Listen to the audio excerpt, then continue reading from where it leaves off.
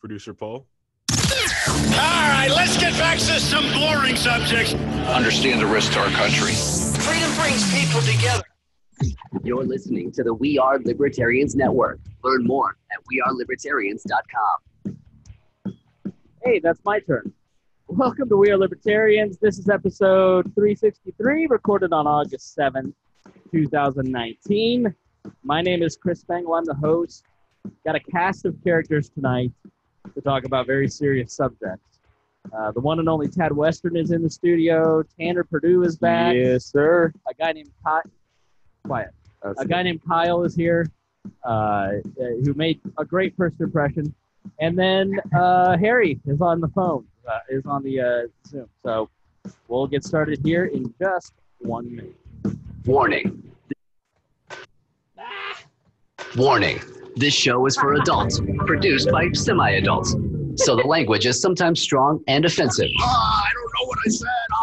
Welcome to We Are Libertarians, where our goal is to help you sound smarter while talking to your friends. We examine current events from a libertarian perspective while treating modern politics with all of the irreverence it deserves. There has been lie after lie. We toss out the screaming heads, put people before political parties, and give context to the news to make you think.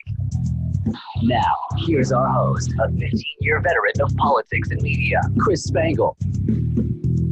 Hello, everybody. That is me, Chris Spangle, here on the We Are Libertarians Network. We finally added all of the new shows to all of the directories. So go to any directory and just search We Are Libertarians and you'll see all our shows. The Swamp Explains, Genderarchy, Libertarian Politics and Policy, The Boss Hog, Tad Talk. You'll see all the shows in there, all the ones that are going, and then Tad Talk. And to subscribe to the whole bunch there, or you can go to wearelibertarians.com. But that is not why we are here. We are here to have fun. We are here to possibly make love. But first, let's introduce everybody just so we're on the same page. The lovely and effervescent Tad Western is back. Tad, it has been quite a while. How are you doing? Doing well. How are you, Mr. Spangle? I am. Listen, it's show night. I get tense. I get irritable. You're pretty stressed out. I'm gonna take it out on our next guest, which is Tanner Perdew. Tanner, how are you? The one, the only. I'm here, and thank you, Chris Spangle, for having me on, and thank you even more to Tad Western for being here. Yeah, you're welcome. It's my pleasure. I'm just here to keep you two apart. Tad started screeching about the shootings, and I was like, just come on in. No, I wasn't screeching. I needed somebody who actually has been on 8chan before, and I know you've been on. So that's why Tad's here. Harry Price, the one and only Harry Price, is on Zoom. Harry, how are you doing? Going good. Sitting here in the my other studio. Now, you attempted to be an hour late because you were feeding Gunther, but I was like, just zoom in. I'm like, I'm not waiting for you. And then it took me twice as long to set all the equipment up. So very long. So if you're a patron, $5 above a month, you get like 15 to 20 minutes extra as we're kind of sitting here and I'm getting set up and everybody's chit-chatting. You get that bonus content as well as extra shows. And so, Harry, we get a long one because it took me forever to get this new setup going. But Harry has not been kidnapped. He is not sitting in a red porta potty. He is not. He's just up against a black-red curtain with some very harsh lighting, and it looks like he should hold up. He's holding up a newspaper. All right, good. I just wanted to make sure that you have not been kidnapped by the Viet Cong. No. I'm safe. I actually kind of like the red curtains. I tried to use some kind of staging, and everyone's upset. Now the lighting, I haven't set the lights up yet. You look good. You look like you're getting ready to go on a ski trip or something. Right. You do. That toboggan. The air's set at 65 in here, so you really picked a good night to not come in. Oof. Oh, that's too cold. Are you guys cold? I'm comfortable. I'm doing all right. All right, good. Now, that other voice is Kyle Orr. Yes. Is that how you say it? I haven't said your last name. You're going to have to talk right into the mic. Right. Like, you can move it if you need to, but you need to look like you're pretending to make sweet, passionate mouth love to that microphone. Right. Mic. So I'll turn you up a little bit. Kyle, I have never met, but he that's the first time. Yeah, he is a Facebook friend of mine. Yeah. Shares pretty much everything, comments on pretty much everything. I try to be pretty active on it. All right. Even closer to your mouth. Like, if you got to, like, Like Tanner, show him how to do it. Look, see how Tanner is. That's how I want This you. is better. That's perfect. You know, check. Check. All right, there we go. Yeah, that's better. See, we don't edit here. I live mix everything, and so that's Absolutely. why you get everything in the mix. So some people are more professional. Johnny Rocket has a damn near 7-hour production every week. I don't do that. I have 17 jobs, so we live mix here. Kyle made a great first impression. He walked in, he said, "Hey, what's up, man?" and then proceeded to destroy my bathroom. It was like Hiroshima in there. It was disgusting. You know, I tried to tell him to do it I apologize. at Culver's. Yeah. He managed to order a triple bacon cheeseburger, Butterburger. Well, he had to make room apparently. Couldn't hold. Are you lactose intolerant? Is this? No, man, it's just all the soda, dude. All right. Too much sugar. Have you ever walked into a stranger's house and just immediately lost your bowels, Harry or Tad? No, but I did walk into a shop in Nashville, Tennessee, and they had a private bathroom, but I just walked in. And Well, that was a blew it up. shop. Yeah, I I mean- know, but it was a private bathroom, and they were having like a little church group thing going on in the Oh, back, man. and it was You know, it was bad. a quote on the way over here was, "Hey, you don't think Spangle will care that I blow up his bathroom, do you?" I swear to God, that's This a is quote. some premeditated terrorism. Is what That this is a is. quote. That's domestic terrorism if I've ever seen it before. Yeah. So you just, hi, my name's Kyle. I'm gonna destroy your bathroom. That was the whole way. He is There not. has been one positive though. I haven't seen the cats in a long time. I think they might have suffocated. Yeah, they're dead. Cyclone ass came out of gassed the cats to death. Yeah, Go no, on butt. you were not the first. You're not the only person to do that. The other person that did that was Chloe Anagnos, the beautiful, lovely beauty queen who is a fantastic writer and of such stature now. But back when she was around us, she was just herself, and boy, I love Chloe. All right. Lots going on in this episode. We're going to talk about the shootings. We've got a ton of great prep from our research team, specifically our research director, Sam Schultz. And Sam, by the way, if I say it's Schultz or Schultz and I say it wrong for the last 6 months, please make sure you correct me. But so we're going to give you the details on exactly what happened, because the thing that I think most people find in this particular situation is that they hear there are shootings and they have absolutely no idea what's going on. You know, they're all white supremacist or they're all liberal or it's all used as a political football. So we're going to give you all the details of exactly what is happening, and maybe talk a little bit, if we have time tonight, talk a little bit about why somebody becomes a shooter. If we don't get to that, we will do that on Saturday. Now, on Saturdays, I'm going to... Listen, I've made no secret that my goal in life is to eventually have my own talk radio show. And I started in 2004 at a local talk radio show. I work in talk radio now, albeit a comedy format, not a political talk format. And I, a few years after leaving that local talk station, started this podcast as a way to kind of just keep my chops up and talk about issues and have fun. And so I need to get accustomed to actually being quick and on time and keeping to a schedule and a format. And so on Saturdays, I'm going to be practicing that. So we'll be doing essentially the Chris Spangle Show live on Saturdays, usually around noon. So check for the We Are Libertarians Twitter. You can grab that live link. You can hear it live. You can call in, interact with us. And we're going to start keeping the phones open. So if you want to respond directly to anything we're saying on the show, listen live. You can watch it live in our Facebook group if you're $10 a month and above patron. $5 a month above patrons get all the bonus content and all kinds of goodies if you go check out our Patreon. And let me thank everybody. I want to make sure that I grab the new person who just joined Patreon. I did not write down. I normally have notes on this stuff, and I have not updated it with the brand new person, and I greatly apologize. See, smart people, Tad, would not say that. Like, hey, I have not memorized the new person's name yet. No, honesty is always the best policy. Exactly right. I'm not a great broadcaster yet. Unless it's going to piss somebody off. Then you should just always lie. I'm the world's okayest broadcaster. They truly deserve an episode of Tad Talks. They do. Why have you not been doing Tad Talk, Tad? You literally haven't worked. You haven't been doing shit for about a year I haven't now. been doing work. What are you, my wife?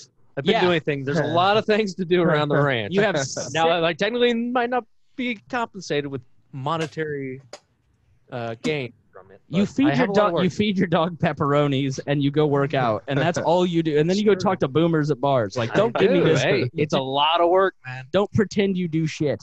No. Boomer time. It's a lot of work. You know, I mean, I think I woke up at 2:00 this afternoon. Harry, please change the battery in your smoke. I told detector. you. I told you. That is not me. That is Harry. I Harry, told you. you have children. He did say that.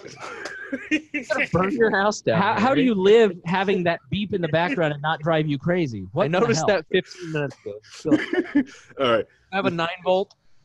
Come on, take one out of that headset, that fancy headset. It's tradition to have that thing going now. It's been going for so long. I think if you listen to any of my first podcasts, it would beep in there. Like 10 years ago, when I first started podcasting. A fucking fire hazard. I'm just shocked. It's still going. It is still beeping. Mr. Safety comes over here every single time and is like, "Oh, you need to make sure you lock this down. Your internet is not secure. Why don't you put a bar on this door?" You haven't changed the battery in your smoke detector? It's the one in the basement. Yeah. Okay. Where That's you where live? the most fires start. Exactly. Where all your equipment is. What are you doing? There's another one in the other room next to the furnace. That's perfectly fine. All those plugs, He's Harry, like, all plugged into one outlet. That's a It's just my huge son's fire room. hazard. It's just my son's room. Right. We don't need a smoke detector in there. This You know, one- one of my favorite conversations I've ever had with Harry was him talking about how he could turn anybody's internet off and how he could make my internet the most secure motherfucking broadband there ever was.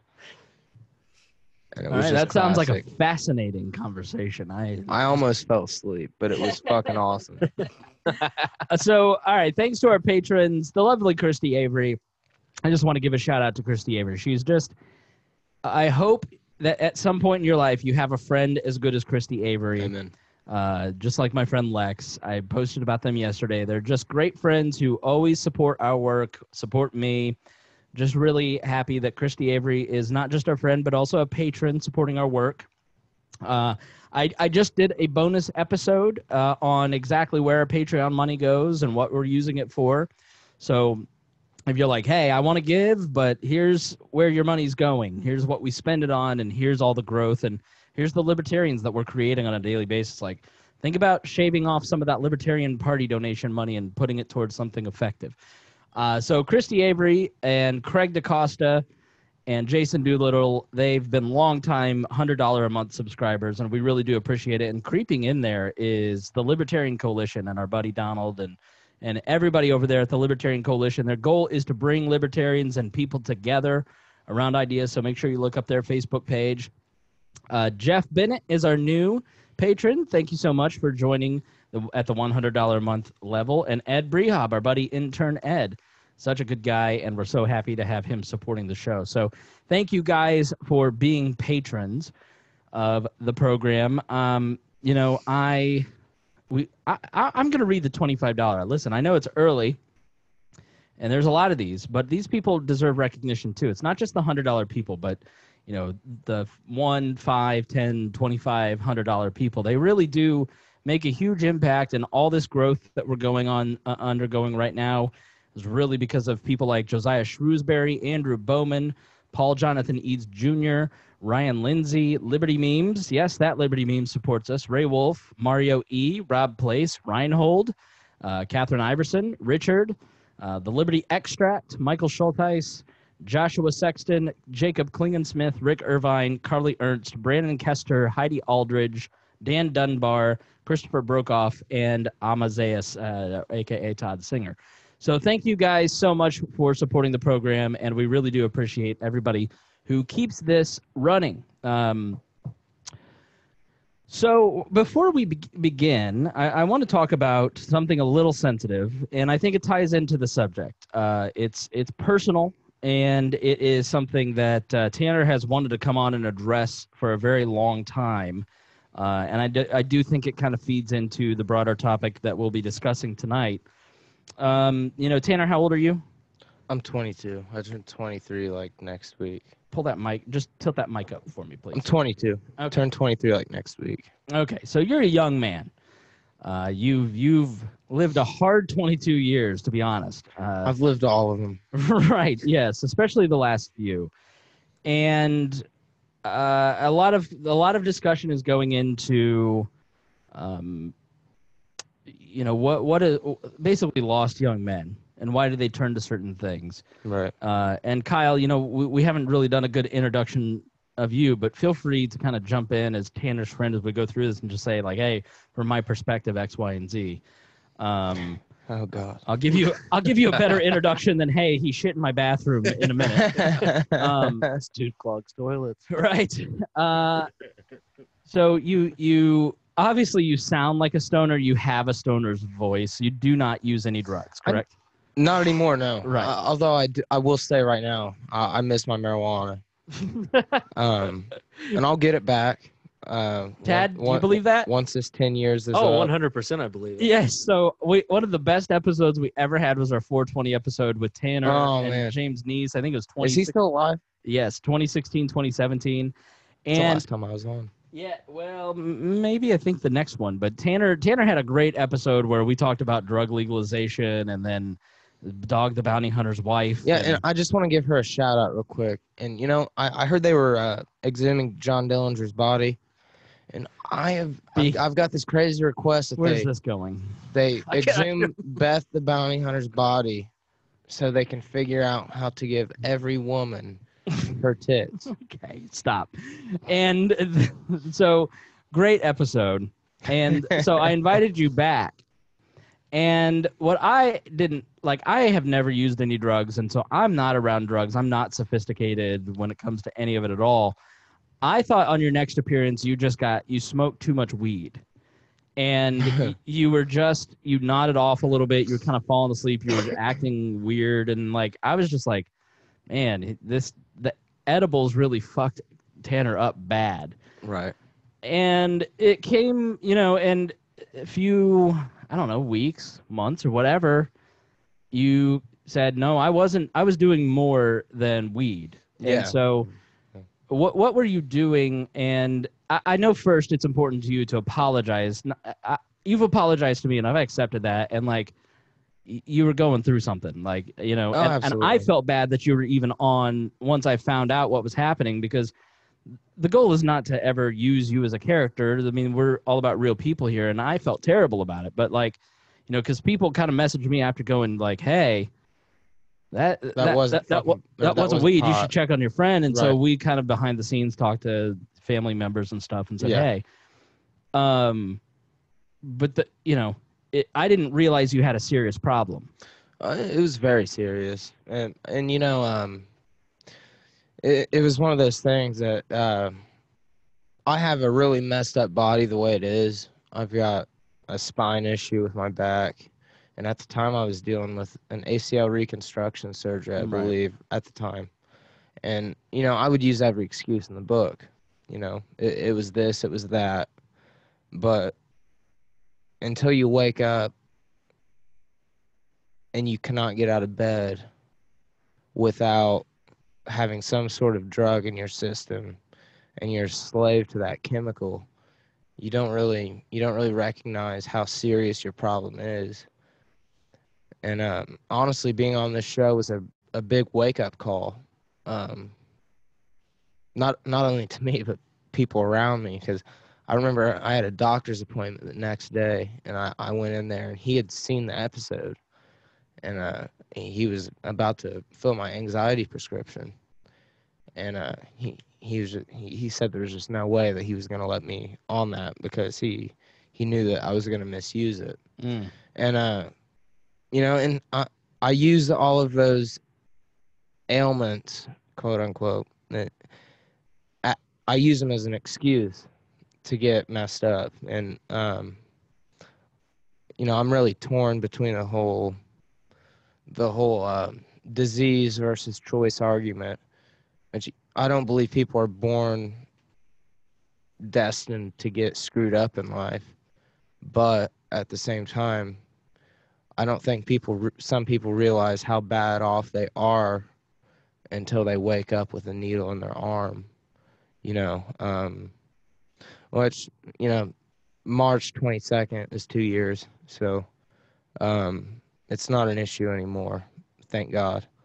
But it took a lot of serious help to get where I am now compared to where I was at the time. So you started because of the pain. You started on opioids, and then it ended in heroin. Is that kind of the trajectory? Well, I started the 2015. I snapped my arm in half in a jiu-jitsu competition, and I was prescribed 120 milligrams of hydrocodone every day. I would take 3 Norco 10s when I woke up every morning, 3 at lunchtime, 3 when I got home, drove home from school, and then 3 before I went to bed. And then the doctors cut me off cold turkey. And then I couldn't find the hydrocodones on the street. I could find the morphine. And the morphine was a lot easier to find. It was a lot cheaper, and I wouldn't get sick from it. How would you find it and from whom? I'm not going to snitch on my drug dealers. I mean, was it clinics or was it just like private? It was street dealers. Okay. It was street. It was. Why did you two start laughing? But like, what are you, a fucking cop? Damn it. I'm not going to say who or who I was buying it from, or I can tell you the price I was buying it at. But I mean, Let's hear it. 100 milligrams of morphine, which is pretty much milligram per milligram, the same as hydrocodone if you take it by the mouth. About $1 or 30 cents a milligram. So about a morphine 100 would cost about $30, whereas a hydrocodone 10 milligram would cost up to $7. And I wasn't able to find hydrocodones on the street. I ended up graduating to morphine, and then when I couldn't find the morphine, there was a heroin dealer, and I ended up meeting the heroin dealer, and I tried it once, I snorted it, ended up getting hooked like a fish, absolutely hooked on it, and then I ended up putting it in my arms, and How long did that go on? honestly, it didn't go on too long because I would have died. I can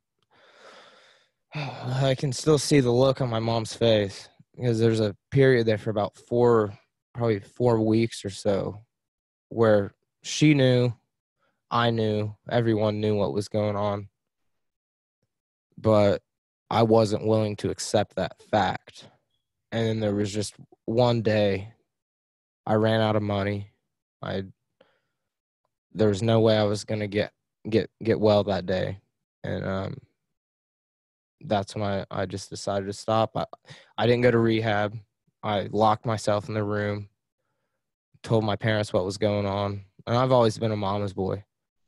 I'll admit that. I just locked myself in the bedroom and dealt with the withdrawals. And about I think it was 3 or 4 days later, I was outside smoking or something. And it felt like something just hit me in the chest. I started crying uncontrollably, and something just, told me everything was gonna be okay. And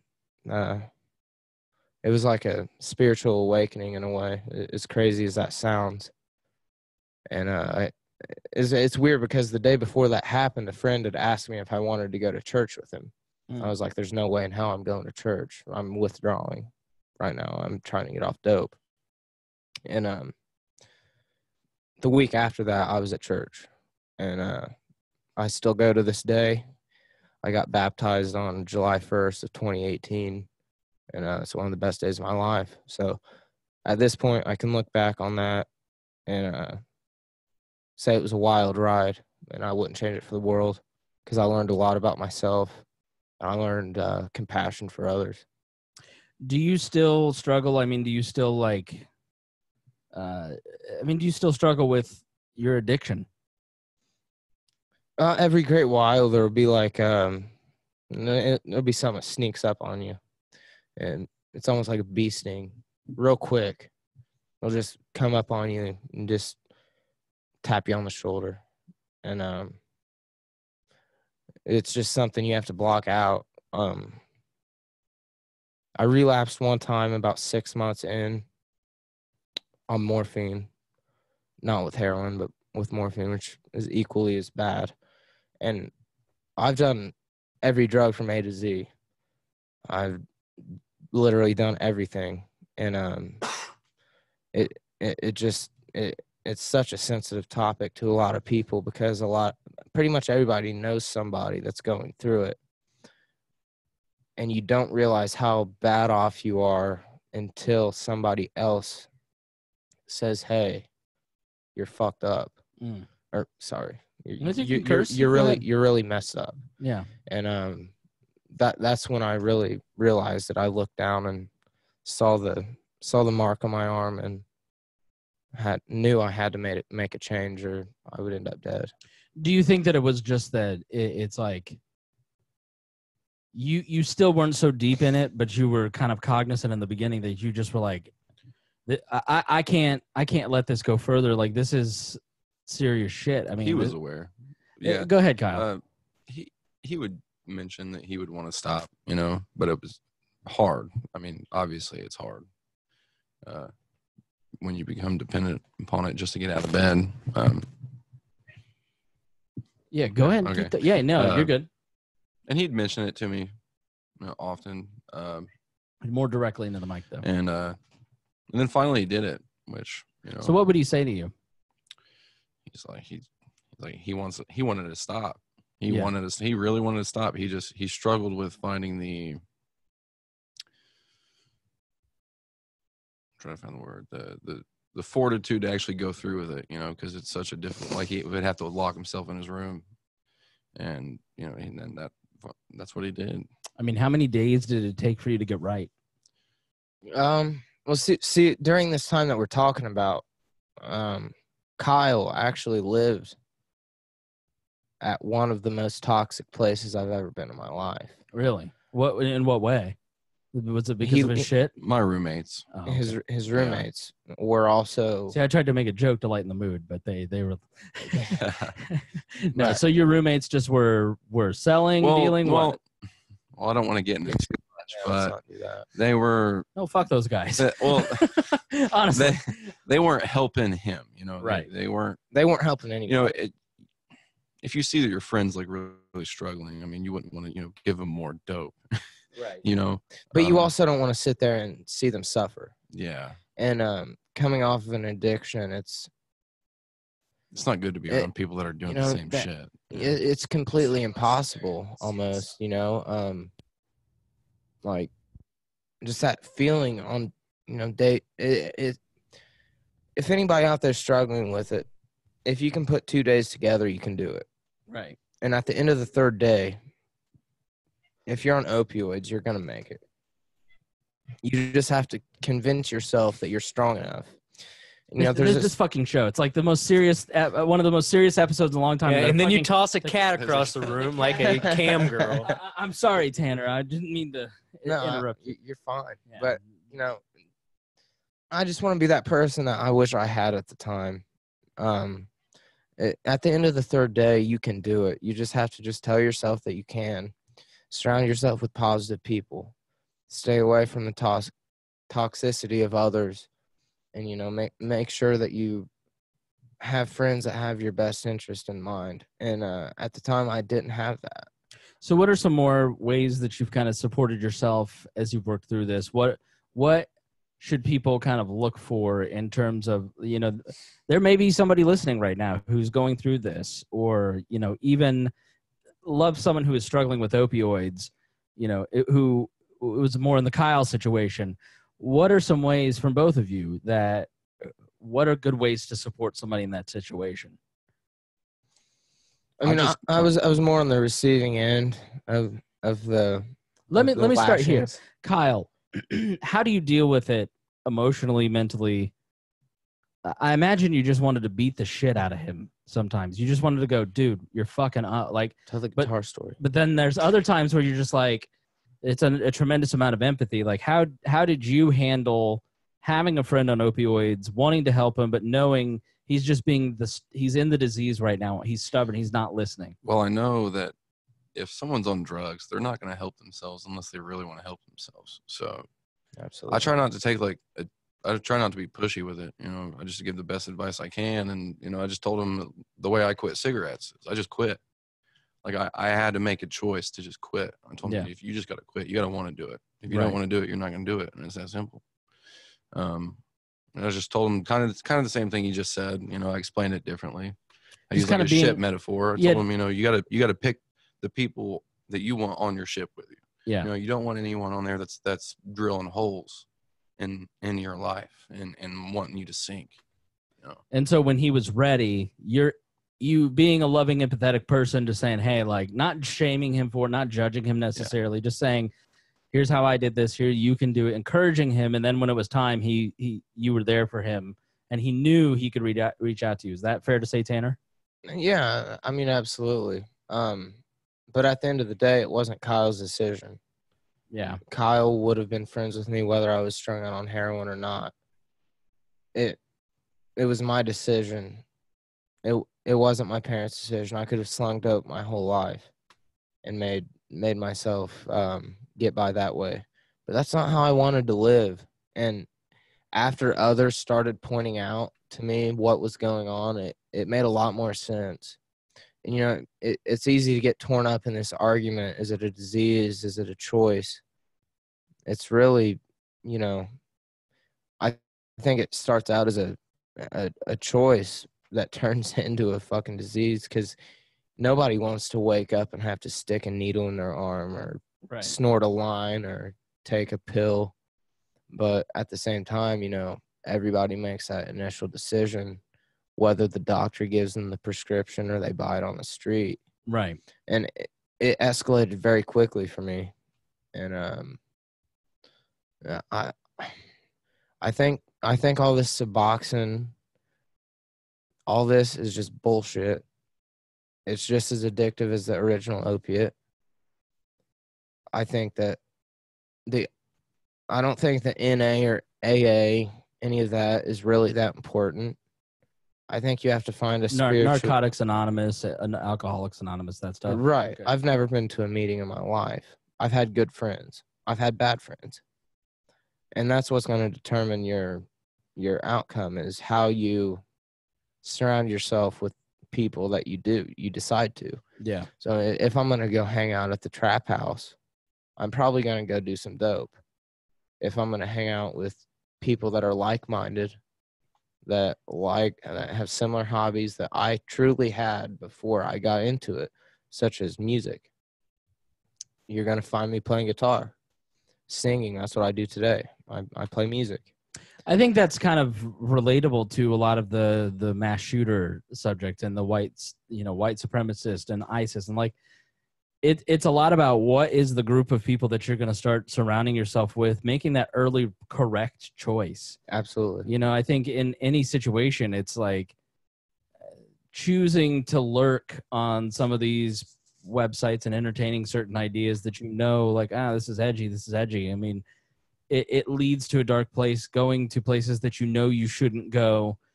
I mean, everybody has those choices. That's what I find so amazing about, like, the gun control argument. You know, it's not about, like, it's about young men turning to violence, and which is kind of what we're going to talk about, or people who use drugs or whatever.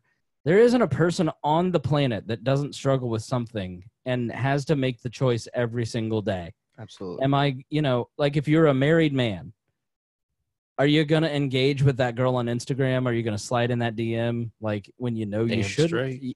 Right. You know, Dot Slayer 69. Are you going to make that joke to the coworker that you kind of know you shouldn't, but maybe she'll get the hint? Like, help me. I mean, other stuff, like, everybody struggles with choices. You know, for me, it was always emotional eating. It was overspending. You know, I don't feel very good about myself right now. Am I going to go to Cracker Barrel and eat 5,000 calories, or am I going to pray? Am I going to go for a run and exercise? Absolutely, yeah. What, you know, everybody has, you know, you have coping mechanisms. Correct. Absolutely. And you choose good coping mechanisms or bad coping mechanisms. Go ahead, Harry. I forgot you were here. No, I was saying like everybody has something to reset themselves, whether they got something constructive to reset themselves or something that's destructive. Some people play video games. That's why some people, the first thing they come home, they want to play some video games because it's just something they can do that's a little bit mindless to let them meditate. Okay, Yeah. I was like, well, they're just mindless doing that. Well, if that's how they meditate, let them meditate that way. You know? Somebody, I actually just read an article that like some of these games, like I play Clash of Clans and I play Fishdom, which is you play Clash? Yeah, I have for like 10 years. Or Dude, I really like clan. I'm on there too. What is Rageosaurus Rex? Rageosaurus Rex? That's a good name. Kingdom Rush. Those mindless little games like that, or Birds. I love Kingdom Rush. They're supposedly better for stress release than Calm and Abide and some of these other apps that are built for stress relief. Correct. I prefer Paladins. There's nothing better than shooting people. Yeah, Paladins. Digitally. Wreck somebody's life. That was a joke. We'll address that later at the staff meeting, Tad. Yeah, Harry. I mean, digitally. Harry, everybody's got good coping mechanisms and bad coping mechanisms, and it really comes down to everybody lives in a moment-by-moment choice of are you going to choose the decent path or are you going to choose the path that indulges your inner, your base self. Right. Yeah, and the other coping mechanism, like some of you uses alcohol, which it shows also like Tanner's whole like that journey. If he would have been addicted to alcohol, locking yourself in a room would have killed him. Yeah. Yeah, it's hard. I mean, changing yourself is really hard, and people shouldn't take that lightly. I mean, Tanner's in the bathroom, so I'll say nice things about him. I mean, it's very difficult what he did. Right. I mean, what kind of things did you do for Tanner through the process of getting off of it? I just kept telling him he can do it. Positive reinforcement. Try not to say anything negative. He really kind of fell off the map for a little bit. Trying to not say something negative, I think, is key there. Yeah, because I didn't want to like discourage him because I knew it was going to be hard. Right. So I just try to remain positive. And, he disappeared for a while, but I knew that was going to happen. And then how long did it take you to get a hold of me after that? I think it was soon after. A couple of days. I went through the withdrawals for. I mean, like after. See, heroin after your withdrawals. Heroin and morphine both. Morphine's a little bit longer lasting drug than heroin, except if it's in your veins. But if it goes intravenous, they're both very fast acting drugs. Yeah, you don't feel them for a long time; they exit quickly, and I mean, the withdrawals last. The worst of it's over by day 4. You're still gonna feel depression. You're still gonna feel like shit. Didn't you come over right afterwards? Like 21st Street. There's no way. I wouldn't have been able to. I honestly can't remember the first time I seen you afterwards. But I remember after those 4 days were up, after the day I was outside and something hit me in the chest, I was bawling uncontrollably. I couldn't say anything, but there was a million thoughts going through my mind. The day after that, I remember waking up, walking out of my room and feeling fine. And my mom was just talking about how much it just looked like life had been restored in my body, I'm not trying to sound like color in your cheeks and right. Yeah, right. Where I wouldn't describe you as peppy, but peppy for you, maybe. I mean, it is what it is. Yeah. No, I want to ask you about the after because you were at the party and you've been trying to get on for a while, and I personally didn't want you to come on because I didn't, and I know that the Boss Hog guys are of the exact same mind that we don't want this or the attention that this brings to do anything that might cause you any kind of harm. But after kind of talking to you a couple times, I think it was almost like making amends. Like you wanted to come and make amends to the audience because it was really important to you to come and do that. And I think it was personally very embarrassing, and you wanted people to know. Now, so like audiences are so fickle and turn over and pay so little attention. Like Right, yeah. people barely remember the They don't co-host that I remember. had for 250 episodes, So I wouldn't think too much about that, but I feel that you're struggling a little bit with being perceived as an addict or having been a drug user, or I think sometimes you think that our circle is judging you, that your friends are judging you for what you went through, when in reality we have nothing but empathy. Like, because I mean, you're right. I mean, like you said, you thought it was too much edibles. I mean, I didn't know. you've never touched drugs in your life, Right. But over time, it essentially turned into a character, and Well, yeah, it was a you have character that I embraced. Yeah, you have a pothead voice.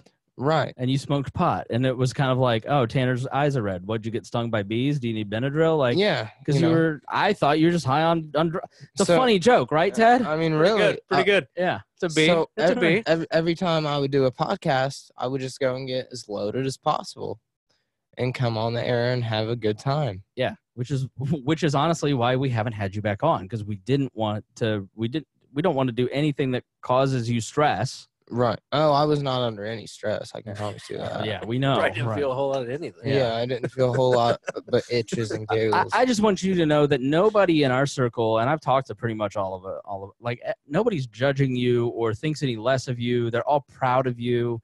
There's no like negative consequences, really. I do think there are things that you did during that period that made some relationships a little tense, and you have to work through that. It's just the reality of it. It's like, I have been a complete rage. Like during my divorce, when you're in pain or you're in a stressful situation, like you do things that you regret and you act certain ways that I look back at certain points in 2015, 2016, and I am so embarrassed. Oh, yeah, absolutely. Like I'm just so embarrassed by some of my behavior in some of that period. Not it just was grotesque. And I really do sometimes think about putting all of the shows before the last 50, for instance, behind a paywall. Cause I don't want that version of myself out there. Well, I mean, how are you dealing with that a little bit? People still talk about that episode to me to this day. Yeah. And, nobody wants to be seen going like this, Right. falling asleep on the microphone and, talking a bunch of nonsense. And, like you said, I just got to make amends with this audience. 3/4 of you probably don't know who the hell I am.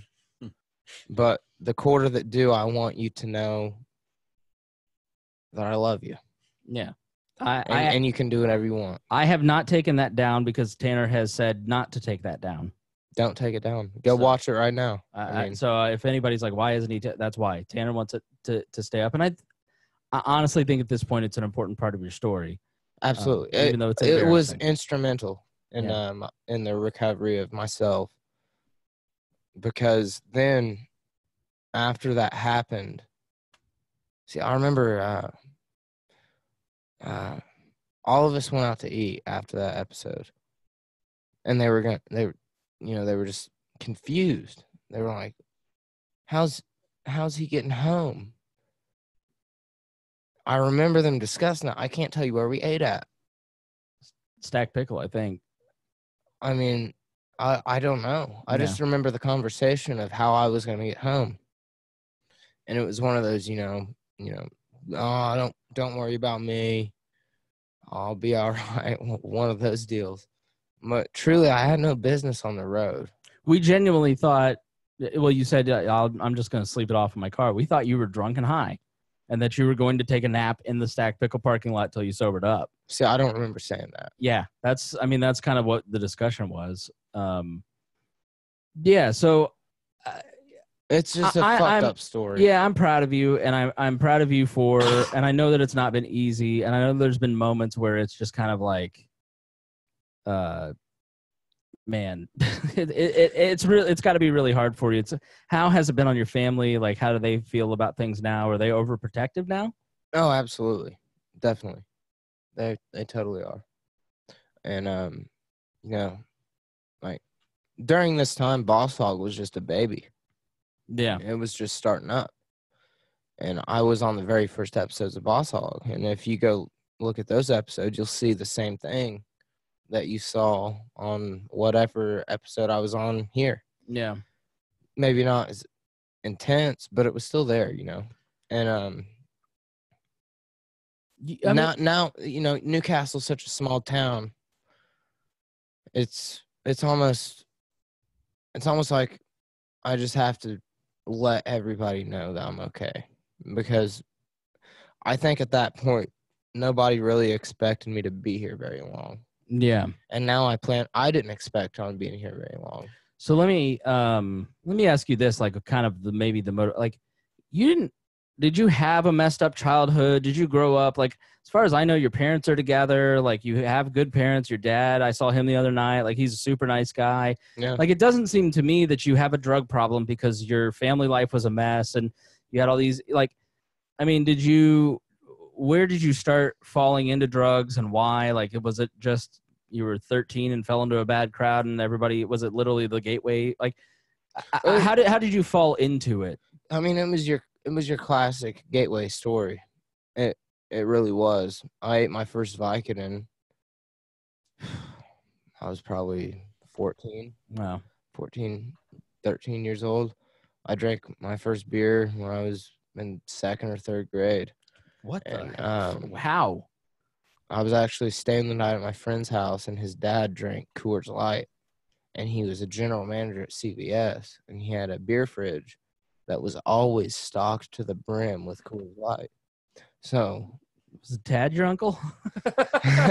No. I don't drink Coors Light. I'll call him out right now. His name is Ron McGinnis. That was the man's name. He was general manager of CVS.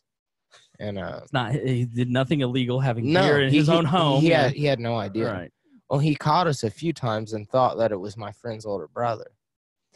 And then, you know, we got into the marijuana. And I'm not trying to make this fucking reefer madness bullshit, but if heroin was legal, I would have never got into it, I don't believe. Now, the pain pills, I mean, it was over prescription by the doctor.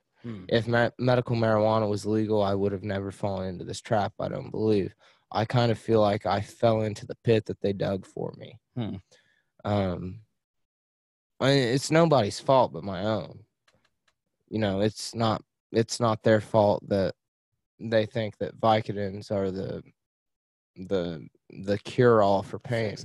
Yeah. It's just not. It's a Band-Aid. And did you, and I don't know if you want to answer this, but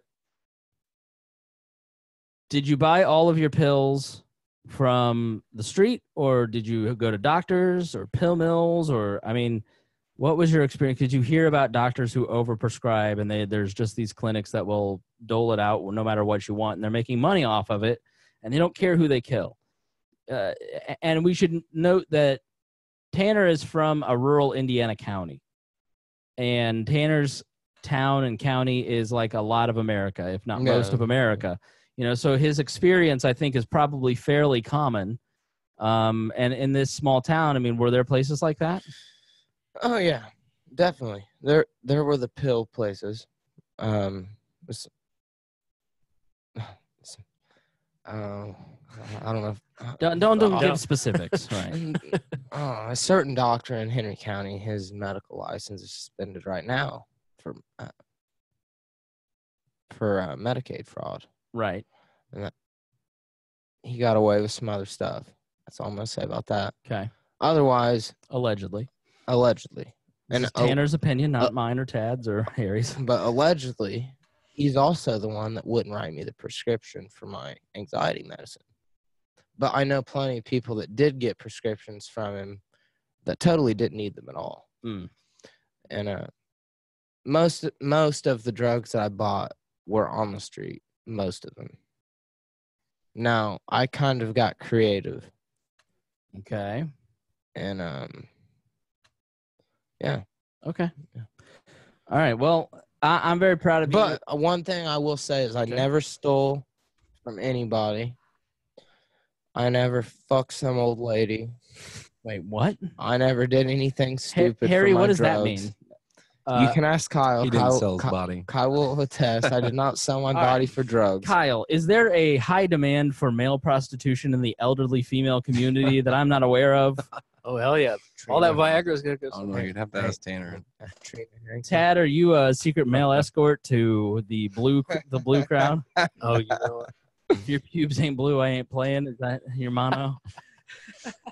Remember, what was her name? Anna Nicole Smith? Yes. Yeah, You're the reverse. Tad Nicole Western. All right. Well, again, the phone lines are open at 317-795-0325. So if you want to weigh in on anything, it has to be germane to the topic. Don't call in about just random BS, but the phone lines are open.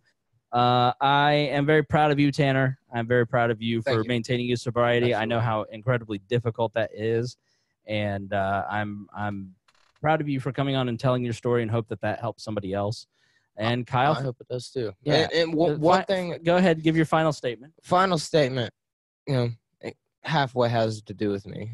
Like I said, I've done every drug, and I will say, if you have a kid and you're thinking about putting them on Adderall, please do not do that. Why?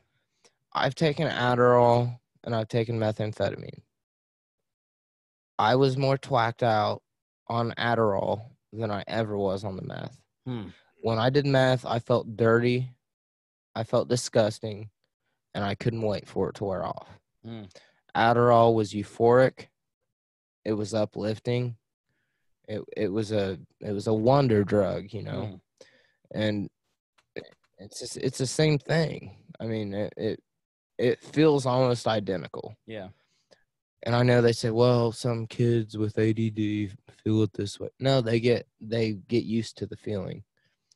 It's like if I was to take 20 milligrams of caffeine a day. After 6 months, I probably wouldn't feel a difference taking the 20 milligrams of caffeine compared to none. And I don't think there's a huge difference between Adderall and methamphetamine. They when I took them, they acted the same. Only Adderall felt a little bit cleaner, maybe per se, you know. Kyle, any tips for people out there who may have a loved one who is going through what Tanner went through and they just don't know what to do? You just got to constantly, well, I don't want to say constantly, but you just got to be there. You know, you can't, shun them away just because you disagree with what they're doing. I mean, that's the time when you need to be there most, when they're fucking up and they're doing the shit they ain't supposed to. Because I feel like when that happens and people get like that and the people that they love and care for, their family or whatever, they distance themselves from them. It sends them over, and then they just keep going. Or they OD, isolation or is a very dangerous thing. Isolation's a bad place to be, especially when you're addicted to drugs. Just be there for them, positive reinforcement. Isolation, I think, is a huge problem across the board in a lot of the things that we're talking about. You look at what we've seen over the past few days. It's a very complex problem. I think all libertarians, sort of hate these instances because it's kind of turned into just sort of a ghoulish dunking by the pro-gun confiscation crowd. I had a discussion about guns with a family member on Friday, and they're like, it's not about gun confiscation. I'm like, every other major country has done that. That's what everybody, when you really sit down and get them honest, that's what they want. Like and the reality is that in a country where there's 3 guns for every person, like 25% of the world's guns or something. I don't know. It's something. Well, you may. I don't. I lost all mine in the boating accident. Right. It's just turned into, like, I even saw one liberal friend today saying mental illness is the new thoughts and prayers, and I just think that is incredibly dangerous and horrible. Like, I thought that was a joke. I was like, no, that serious? No, he's dead serious, and you're taking a very complex sociological problem and you're trying to demagogue to when in reality gun confiscation isn't going to work. It's never going to happen. And so there's just a lot of dangerous strains of thought around this stuff now. And I think we're all acting completely irresponsibly and grotesquely in a lot of ways. And I personally hate it. I hate these instances. And, everybody, the old days of, let's wait a couple days, let people grieve, let's get through this. This one hit me hard. I was doing a podcast with Alan Frank, Al Jackson, Frank Caliendo, Try to Be Serious. That's going to be on, that'll be released on Thursday. So the same day that this is out, where we talk about gun control. And then I did the following week, there'll be another episode. And, we had a very thoughtful conversation about gun control with, Al obviously doesn't agree with me and I don't agree with Al, but we had a long, decent conversation about this. And I think that you can do that. But as I'm sitting there, I see the Dayton shooter had killed his sister. And I just wanted to start crying. And then the next day you read the story about the parents, the mother that shielded her 2-month-old, and then the dad that jumped on top of the mother and they both died. It's incredibly upsetting and it's an incredibly tragic story. And I just find all of it to be incredibly, there's just no other word than ghoulish. And I think a lot of people on the anti-gun side are really acting in a way that's going to end up hurting their cause, because people who I am not a gun owner. I've only fired a gun once with Jason Doolittle and Harry. I used to be for gun control. A lot of people didn't know this, but when the Libertarian Party hired me in 2008, I was very much for gun control. I'm not, I'm not somebody who is attending the NRA convention by any means. But they're not pro-gun enough. Right. Yeah. I'm not one of those guys, but you really turned me off when you start saying mental illness is the new thoughts and prayers, and you're going to just propagandize an important core piece of the solution, right? Because you want to just confiscate guns. You're going. I just wrote, this is the dumbest thing I've ever seen. And he's like, well, that's very thoughtful. I go, it's more thoughtful than anything you just wrote, because it's just that's a really fucked up place to take this. But let me give some details on exactly what happened. So this is the other thing. None of us are talking, both of these shootings, Tad, within the first 24 hours. We had three. There's four, actually. Yeah. We had the garlic shooting, and then there was one in Oregon. The garlic festival. There was also nobody. It's wasn't there one in Chicago too that was Chicago had 40. Chicago. They had 40 people shot. But I think there was one dead incident where it was several people died in one shooting. Yeah, it was. Yeah, but that was a drive-by. That's just Chicago. That's a Wednesday for Chicago. That means callous to it, but that's just Chicago.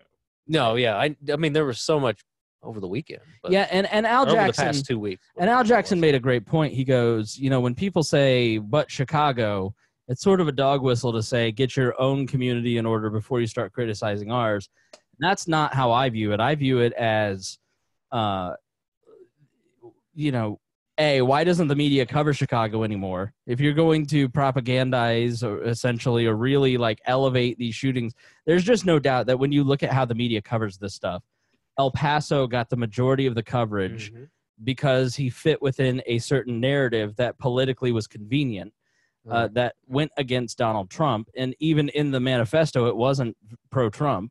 Yeah, I read the manifesto. I was like, what the hell? What is it? He's a Yang Gang. If you want to get down to it. Correct. But they don't cover Chicago, and I can't help but think that that's because those are black people. And I think that there's a lot of things in their story. I think and I think there's a lot of different reasons why, but it's also I don't think that I don't know. I just think it's not that people get outraged over the killing anymore. It's about who did it and what politics they have. It's how can I use the death of people for my own political? How can I project that to win political points? If you're doing that on any side, if you're trying to right now score points for pro guns, quit being a scumbag. I just look at all this stuff and I go, I understand the need to support our rights and to explain why our rights are important, but don't look at this as some sort of game. Like I just think it's ugh. Harry, you're trying to jump in. What do you think? Because it's not like the loss of life is tragic, whether it happened in Chicago, Baltimore, Indianapolis, Gary. And I just hate that they use the death tolls. They're like, look what happened. I'm like, well, that is a Saturday afternoon in Chicago. That is a long weekend here in Indianapolis. That is just 10 seconds of Baltimore, or being in the wrong spot in Florida.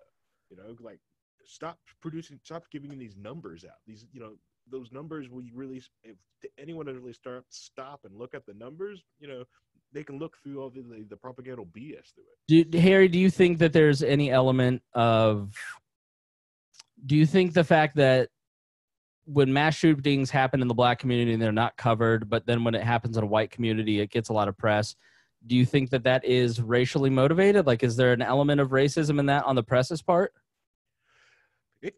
I don't know if it's like, I don't want to attribute it to racism, but I will attribute it to just the simple fact that majority of these areas that I did cover or these towns we're talking about are, it doesn't fit their narrative of their like gun control, anyone's gun control confiscation method, and that their person is also mayor and their reps are also. But ergo, those people's lives are worth less in the eyes of the media.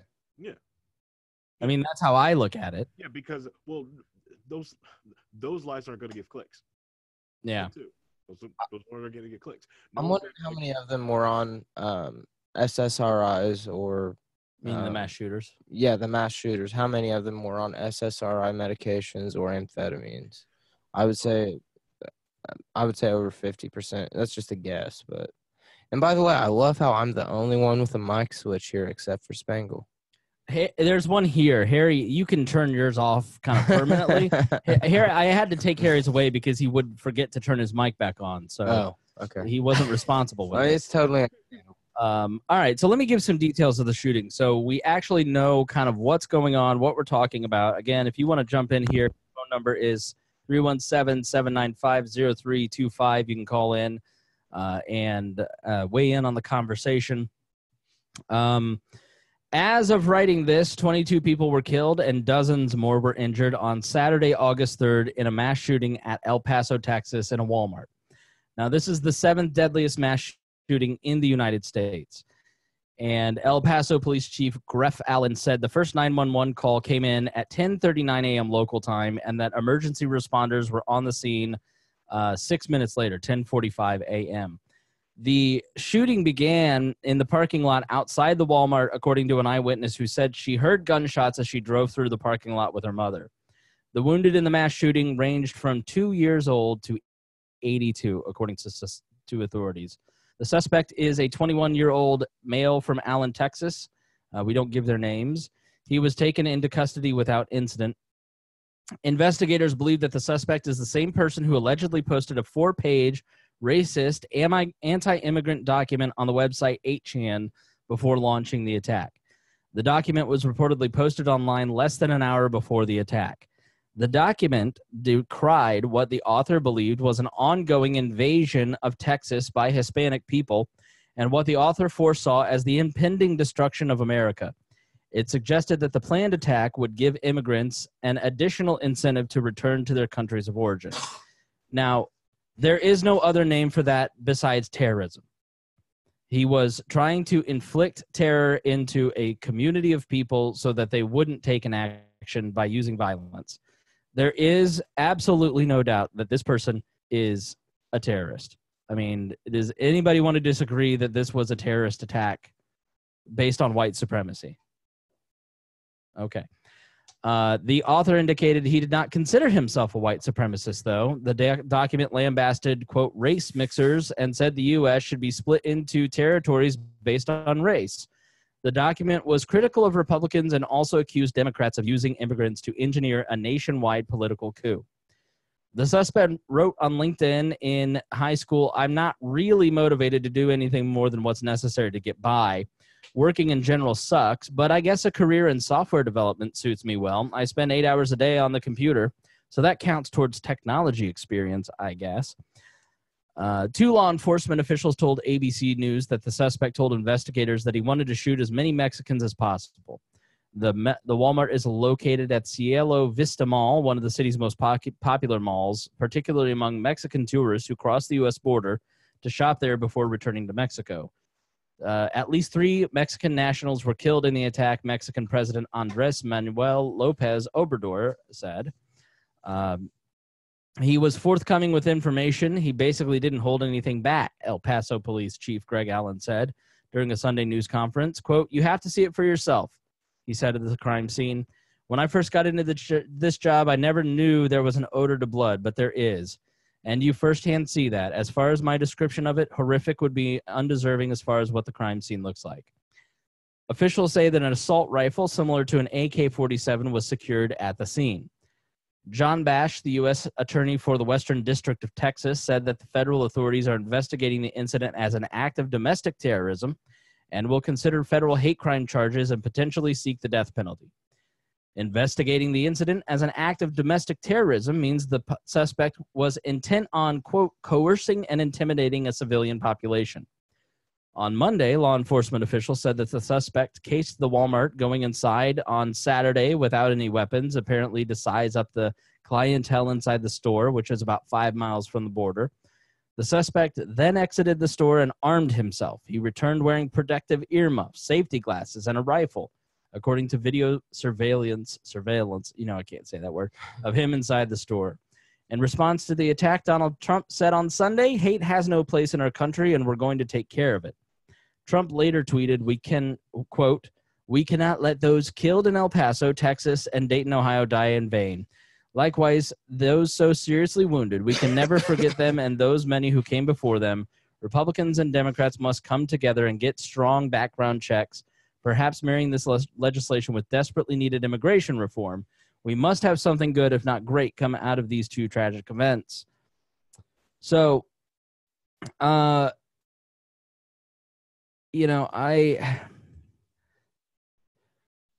right, let's start with 8chan. Because I think there is, within this audience, there's probably a lot more people who are thinking. We talk a lot about free speech on this program. We talk a lot about the crackdown on a lot of this stuff. We talk a lot about the term white supremacist or racist being used as a pretext to demonetize people like Alex Jones and conspiracy theorists across the board and take them off. I have 8chan bookmarked. I have visited probably 5 times in my life. I don't make a habit of going to it.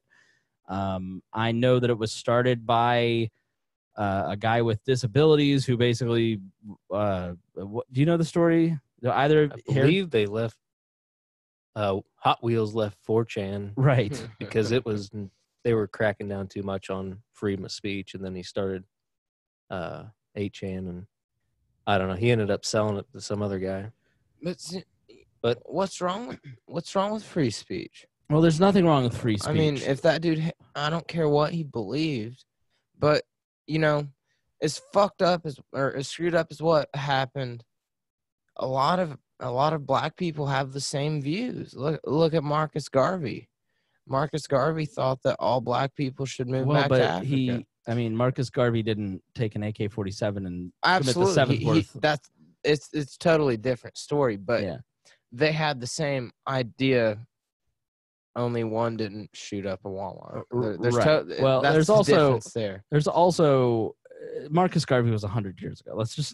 Let's get back to what we're talking. I mean, 8chan has been also a target for the longest time. When those people did finally leave 4chan and also go to 8chan, a lot of that exodus happened in around the couple years was when the first great meme worm started, which was Gamergate. Yep, it was Gamergate. Back to Gamergate. Shocking. We're back here again. Gamergate was a large fight in the gamer community about misogyny and women having a place in video games. No. That was not what Gamergate was the original fake news fighters. This is why they was noticing fake news when Trump are the most opposed race.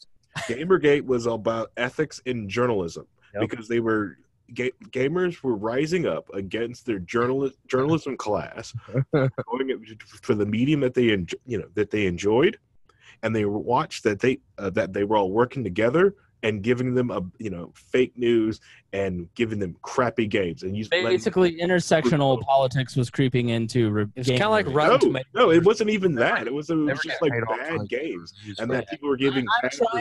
I'm trying to give a one-sentence soundbite to the people who really don't care about Gamergate. Well, Gamergate's important because it gave you Donald Trump. It's the most suppressed. Yeah. To be perfectly honest, the meme warriors that fought in Gamergate, right? They came and fought for Donald Trump because they also saw the fake news go after him. Yeah, I mean, Harry, you called me fake news one time. You're fake news. You're fake news. It's been a couple years ago, but you called me fake news. All right, so 8chan basically the toxic elements of 4chan left started 8chan, and because mods were cracking down on 4chan, and I want to consider No, they just split right. out of. Describe 8chan to me, please. 8chan is just like 4chan. It's just people who. It's just an image website. board. Yeah, just a board. Just a board where people post stuff anonymously. That's it. Attaching morals to that. That's all on you, bro. Anyone can post on it. They really. What does that mean? The thing is, but the people who left were 4chan was because they were back in Gamergate. What you kept thinking of that is that this discussion, they were trying to find a place to discuss what was going on, and they needed to do it anonymously because everyone else would get destroyed. So they were trying to do it on 4chan. Well, they got blocked there, shut down, right? And they moved over to 8chan. Yeah, Dennis makes a good, but didn't it start when an accusation that a woman was sleeping with a guy to get a good game review? It wasn't just a guy. It was like 5 guys. Okay. Was this you, Tad Western? Yes. Lisa, I'm calling you out. So that may have been the catalyst, but it wasn't like the real start of Gamergate. Gamergate was a lot deeper than just one person and one person. It was than one person sleeping with 5 guys for a good game review. It was the ethics of it, the whole spiral of it. Couldn't have been with just one person. It was just the whole ethics of the whole situation. Right. So they start 8chan as an anonymous place to kind of discuss a lot of this stuff. And it turns into a random board about a variety of subjects.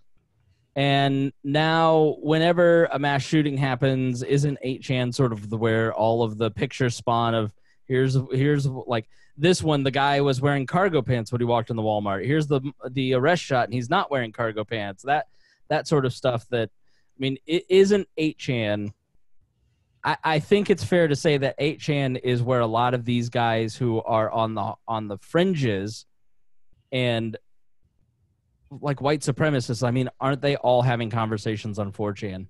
They're having conversations on Facebook. They're on Twitter and everything else too. I mean, right. It's not Twitter, just Discord. I've never even heard of it. They use cars too. The idea that 8chan is somehow worse than what goes on Twitter or 4chan or any other website is, I mean, there's mods to 8chan. The post that was originally posted for this manifesto was a screenshot from what I saw. It was a PDF that somebody had tried uploading to 8chan, and then all the comments on there were like, "All right, FBI," and then a bunch of words I'm not going to use, but like, "You're not going to do it," or "This is bullshit," and it was taken down, I think, within 10 minutes of being posted. Is it a bunch of guys who are just shit talking and then it's 0.5% it's literally anonymous. It's literally anonymous. Whatever. Right. You'll have a post about, I don't know, whatever happens, whatever big happens, and not even just shootings or whatever, but all right, say a space shuttle blows up. All right, there's gonna be a thread on. All right, what's everybody know about what's going on with this? All news. Right. They'll get. I mean, that would probably be hilarious. Sort of like with 4chan when the Boston bombing happened. Then I mean, it's 4chan tried to track the guy down. They missed, like they got in the wrong Chan's guy own words. It's weaponized autism, basically, is what it is. Like, If you want a more full deep dive into 4chan and trolling culture, we did one with James Neese about 3-4 months ago. That's a great episode. Yeah, it's really good. I mean, it's just random. It's anybody. It's anonymous. So correct. No, it's pretty much you're going to get what people think. I mean, you want to call that racist or whether they're joking. You don't. I mean, there's a lot of racial terms. One at a time. One at a time, Tanner. But it's. I mean, shut up, Tad. Whether someone's actually racist or not, I don't. Who knows? I don't. All right, go ahead. You don't even know who they are. Yeah. What I'm saying is government agents. Majority of the time, there's probably 30% government agents on it. Tad is not wrong. There's probably government agents. Been a honeypot for all the chans are. I mean, what does honeypot mean? Basically, FBI agents, any type of any type of agents. Okay. Where are they? Shiny shit. Government posting stuff online, replying to stuff, trying to get people in, like a Easy honeypot. targets. Have you ever seen Trump's Facebook? No. And you click on the comments and it's like, oh, thank you, President Trump. I love you so much, and thank you for all you do for our country. Right. With like 8 hearts. You know that's a fucking bot. Well, No, I think that's Deborah at church. Yeah. But- That is the boomer that I saw wearing the it- Trump hat at it's the like fair today. surely not that many people. But you're right. I mean, I was playing poker last night. We were playing for no money, but I was playing poker last night, and this guy was like, "You know what? I'm proud of Trump, and he's doing a great job." And I'm like, "Man, that is the same dude that I see comments Yeah. on that No, they post exist. Yeah. saying I'm proud of you for the first time. I'm happy to be." No, I think so. The guys that I know that go on 8chan or 4chan, specifically 8chan, Tad, they're the guys that we were hanging out with a lot in 2016, 2015. They were the guys who were like, I think free speech is important. So if I want to make this anti-Semitic joke, it's just because I'm joking. And then by 2017, it's like, oh, you're in a white nationalist group. Okay, because you're not kidding anymore. It seems like a lot of those guys where they just start just kidding, and then all of a sudden you're like, oh, why do you actually hate Jews? Yeah, and you're also talking. Oh, that's really loud. And you're also talking about only one small part of the website, the political side. There's multiple boards on. So you could talk about television. There's all kinds of shit. I read on CNN that it's just the den of. Oh, It is. God. It is. CNN. It's exactly. But it's just it's You don't basically understand the culture or what it is. I mean, So is it fair to say that a lot of the journalists who are covering 8chan and kind of like you listen to these New York Times podcasts? they have no idea what they're talking about. I think I sent zero. what it was. I sent an article from somewhere that it may have been ABC News or somebody did they were going through the Oh yes, they're going through the abbreviations of Yes. certain things and what they thought they meant. It's absolutely hilarious. It was hilarious, and those weren't even those were like normal abbreviate. Like if I showed you those abbreviations, you'd know what they're. Those are just like shortening SJW. Yeah, was SJ. like socialist Jews are running the world. Yeah, I don't know how they. I can't remember what it was. The internet's slow. Spotted Jew. I can't remember. Did what they it was. publish it? No, Oh, yeah. it was a legit news. It's a big thing. And- All right, and it came I from don't- Tad Here we Weston? go. Everybody, be quiet. No, it wasn't for me. I just saw it online. No, here I'll play it. Everyone, quiet. Yeah, I posted it. Was it ABC? Who was it? So they literally cannot be, MSNBC. It's MSNBC. Yeah, so you'll have to let me turn this up. so they literally cannot be more.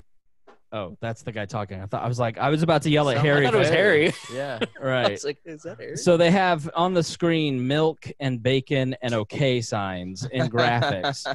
And it says, right frog cult uses secret code of racist and homophobic words. So they literally cannot be more wrong about all of this. Snowflake is code for black person. Oh, SJW is code for stingy Jew. it The is. term cuck, a derogatory for men who love obese women. Ah. And trap, which means hot girl, I want to rape. The black person.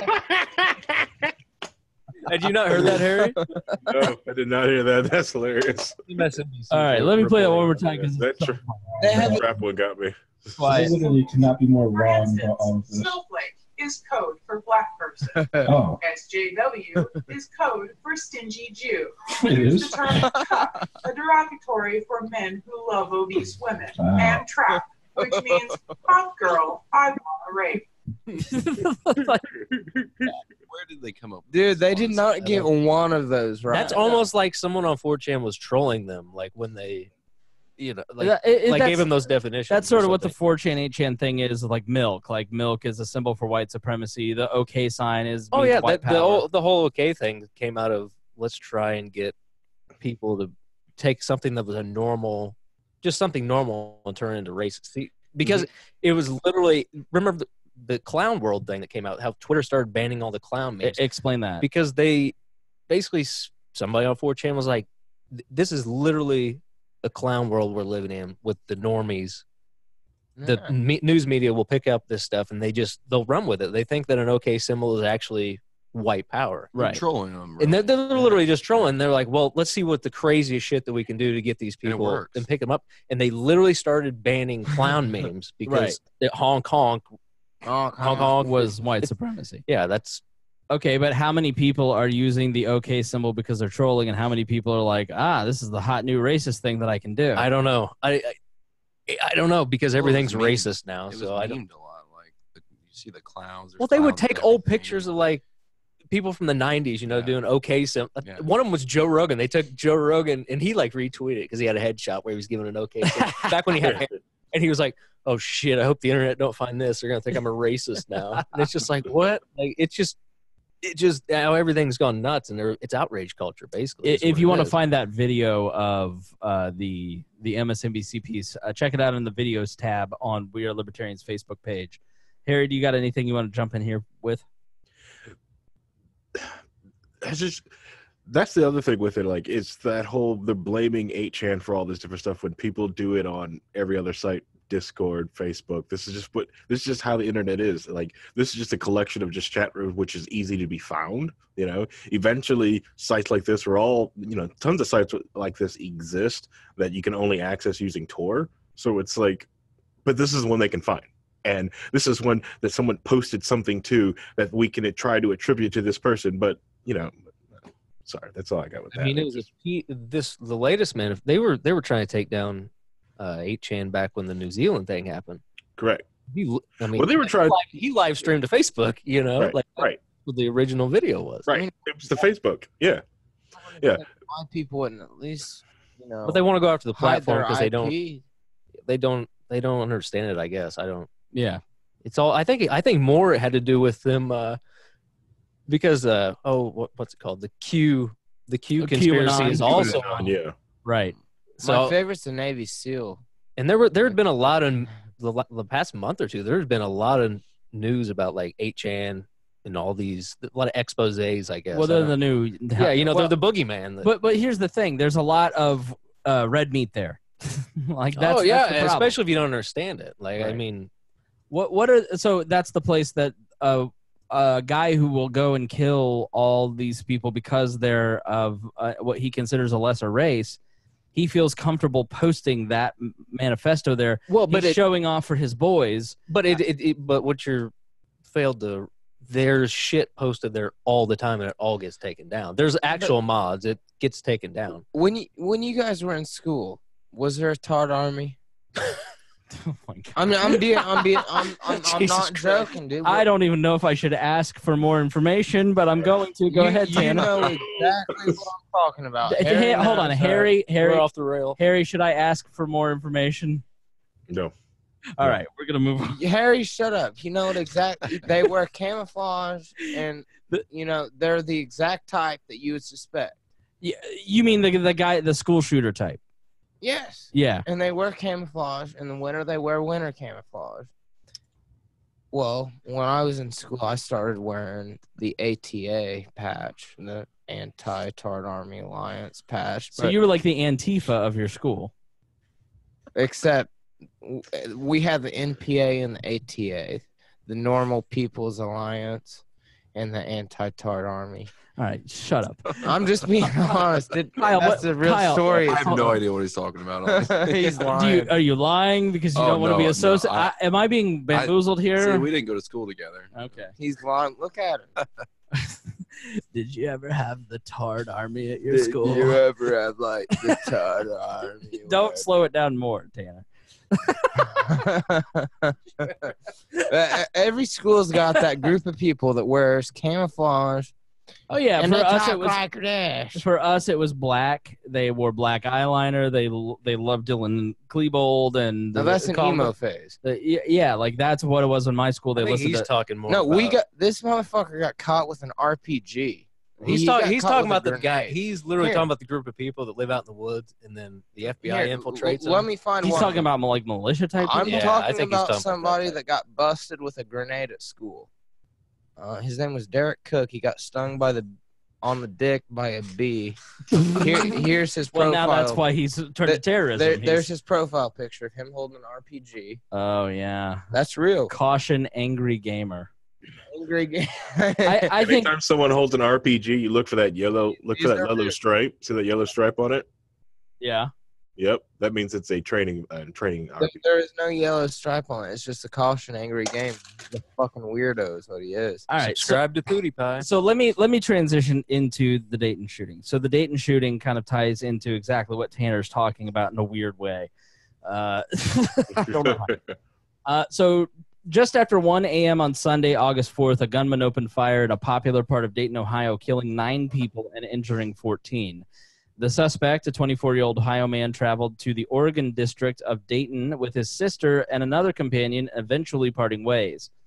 At 1:05 a.m., the suspect, wearing body armor and ear protection and carrying a .223 caliber rifle with a 100-round magazine, moved through an alley and began firing shots. The weapon was purchased legally online from Texas and shipped to a gun store in the Dayton area. Authorities added that the gun was modified with a pistol brace. Harry, what does that mean? It's a pistol brace? He had a pistol grip on it. No. Surely. Instead of having a stock, he had the arm support. Okay. It's completely legal to my knowledge. It depends. Well, the ATF, I don't know if they're listening. I'll probably fuck this up, but I believe if the there's a whole, I don't know. You have to. It depends on what length the barrel is, I believe. Good answer, Todd Lester. And if it's a certain length, however you buy it, it has to be bought. It can be classified as a pistol or an assault rifle, depending on what stock is on it and the length of the barrel. So this could have been a short barrel rifle. Pistol brace is the brace. It's the brace in the back. Yeah, sorry, I was like brace. You kind of keep it steady because it's the arm brace, like they sell on like a SIG, I guess MPX or whatever. So the suspect shot and killed 1 person in the alley before moving out to the street where he shot and killed 8 more, including his sister. Dayton Police Chief Richard Beal said officers were already in the area and responded immediately. Within about 30 seconds from the start of the shooting, police had located and killed the suspect outside a local sports bar about 100 feet where the shooting began. Did you watch the security cam I didn't, but I guess 6 cops moved in right away. It was more than, well, I don't know. There was probably 6 on the camera, but it would be like downtown on this is like a bar district, and there's cops everywhere in this. I was like, what is this shooting already happened or what?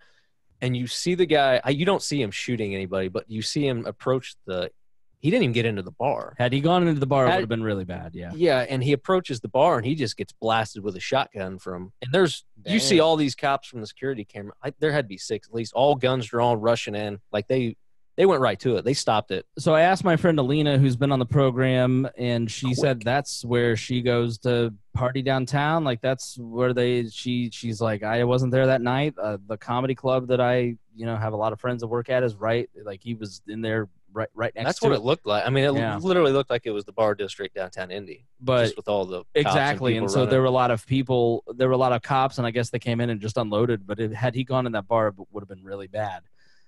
So authorities are unsure if the victim meant to kill his sister, 22-year-old student at Wright State University. The murder of a sister is called a sororicide, and it isn't a well-studied phenomenon in the United States. A 2013 FBI study of 160 mass shootings between 2000 and 2013 found that in 9 cases, shooters killed relatives before going into a public place to continue firing. A 1981 study of honor killings in the Middle East concluded that in about 1/3 of instances, brothers killed sisters. Now, 4 classmates say the suspect had a kill list and a rape list. The Associated Press. Well, if you're going to have one, you might as well have the other, right? Did I tell you about the time I was number 1 on somebody's kill list in high school? Hold that thought. Was it the Tard Alliance? Dude, it was the Tard Army. He was a captain in the Tard Army. All right. Well, hold on to that thought, please. The Associated Press reported that classmates said he was suspended in high school for compiling a hit list. Nobody disbelieves you. It's just not the appropriate place for you to insert that particular story. Well, I'm sorry. In the middle of serious. Right. We were in a war, man. Serious face. I've got PTSD from it. The Associated Press reported that classmates said he was suspended in high. I'm trying to get through this, and Kyle just can't stop laughing. He's just rolling his eyes, shaking his head. So he was suspended in high school for the hit list of those he wanted to kill and a rape list of girls he wanted to sexually assault. The discovery of the hit list. Are you okay over there? All right, just keep your mic off. What? The discovery of the hit list, Beavis over here, I can't get through. The discovery of the hit list in early 2012 sparked a police investigation. Roughly 1/3 of school students skipped out of school out of fear, according to an article. So basically, his high school, there was a third after it kind of became known in 2012. They just didn't go to school because of this kid. Suspect appeared to tweet extreme left views and abiding interest in violence. A Twitter account that appears to belong to the suspect retweeted extreme left-wing and anti-police posts, as well as tweets supporting Antifa. The Twitter account liked several tweets about the shooting in El Paso and retweeted messages supporting Bernie Sanders and Elizabeth Warren. There were also several posts condemning police and supporting Antifa protesters. So, let me see if I can find real quick this article, because it kind of really gives you an insight into the brain of this particular person, who seemed just incredibly disturbed. This is from Vice. Oh, God. I know. Exclusive. Dayton shooter was in a, quote, porno grind band that released songs about raping and killing women. Oh, I shared that with you, didn't I? Not this article, but this is a pretty good article. So the name of his band cracked me up. He was deeply involved in the misogynic, male-dominated gore grind or porno grind extreme metal music scene, and it has a regional following in the Midwest and is known for sexually violent, death-obsessed lyrics and dehumanizing imagery depicting women. Now, in other news, James Neese just sold his drum set. He's looking for a lead singer. That was a solid joke. That was pretty good. I'm just going to need you to mute your mic, Tanner. Just keep it off. Don't talk through. He'll be giggling through Let me just get through this because I'm trying to be serious. This is a serious subject, and you can't handle this. So, yeah, here's the thing. Like, sometimes I feel like we're in a Monty Python sketch, Tad, and the foot is about to I'm waiting for the foot to come squash me because this is one of those times where I'm going, this is serious news. Oh, this is real life. I mean, this is real life. This is real life is stranger than fiction. So over the past year, the 24-year-old shooter occasionally performed live vocals in the band Menstrual Munchies, which released albums titled 6 Ways of Female Butchery and Preteen Daughter Pussy Slaughter. With cover art showing rape and massacre of female bodies, he also performed with a group called Putrid Liquid. One of his bandmates has taken the recordings down. He's removing them out of fear that the vulgar music he produced will make a cult hero out of the murderer, who was killed by police at the scene. He's also received death threats online because of his association with the killer. Now, this guy's been writing music and recording it under the name Menstrual Munchies for more than 5 years and says he did it mostly as a joke and is now sickened by that Betts apparently took it all seriously. I feel shitty having let him in the band doing those lyrics, he said, because I know, like, whereas I saw it as a joke, he, like, let's play this and we'll shock some people. Then the people will know that we were laughing about it. He didn't see it as a joke. He was like, fuck yeah, we're going to do this. It's like, Jesus Christ, how much of this was real life for him? In addition to scrubbing the internet of the band's recordings, he is reaching out to anyone who hosted his songs or videos to ask them to remove those too. I took it all down. I'm trying to get everyone to take all of it down. I don't want to be associated with it. I don't want it blowing up. I don't want him romanticized. I don't want any of this romanticized. I want people to erase him from history. Now, the porno grind scene is it exists in obscure pockets of the larger. Just stay over there, Tanner. Do not walk into frame on the camera. I know, but still, I'm going to say cock, and you're going to laugh, and that's how it is. So grindcore it consists of a handful of bands who often play shows to each other or small audiences. Even better-known bands in the genre writ large, such as the Germany-based Cock and Ball Torture, have just thousands of fans. You guys are so immature. Menstrual Munchies often performed with other regional acts like Necro Cannibal Ass Grinder. Could you guys please be serious? That was my Xbox Live name for a while. Stop. This is serious. Bill Nye the Nazi Spy and Cunt Torch. Cunt Torch. Playing festivals like That's an all ginger band. playing festivals like the Porn Fields of Illinois Grindfest. The Porn Field. Or former venue in Columbia, Missouri called UPS Under the Porn Shop, named for its location beneath a mega store, a porn shop, owned by the mother fellow scenester Zach Walton of the band Groin Mallet. In a phone interview, Walton, who has booked the Menstrual Munchies at the venue, said the porno grind scene is tight-knit and that he and his friends have been devastated to learn what the kid did. But he doesn't believe the content of the music contributed in any way to any of his actions. It's just the music we love, you know, like it's fun to play. It's energetic and there's nothing else like it, so we play it, Walton, 29, said. And then we get people like this who, you know, are fucking sick in the head who get into our scene and ended up killing 9 people and almost, you know, putting a bad name on our scene. Cunt Waffle 48. Right. And shut up. And that's not fair for the rest of us. We're just out here trying to sell records, bro. The shooter was not involved in any of the writing or recording, but only performed as a live vocalist for Menstrual Munchies. Nevertheless, he said he removed the band's Facebook, Bandcamp, YouTube pages from the web, but several saved versions can be found of the sexually violent and demeaning album titles and artwork. Many of the band's songs are still active on other websites. The members of Putrid Liquid did not respond to a request for the comment through their Bandcamp. Their manager didn't reach out? Yeah. That's not right. You're going to tell me shut the fuck up, but if you remember G.G. Allen and the Murder Junkies back in the 90s, nobody gave a fuck back then. So why are they throwing a fit now? Tipper Gore did. Well, Tipper Gore was bitching about fucking video games. Twisted Sister. Yeah. Man. We're not going to take it.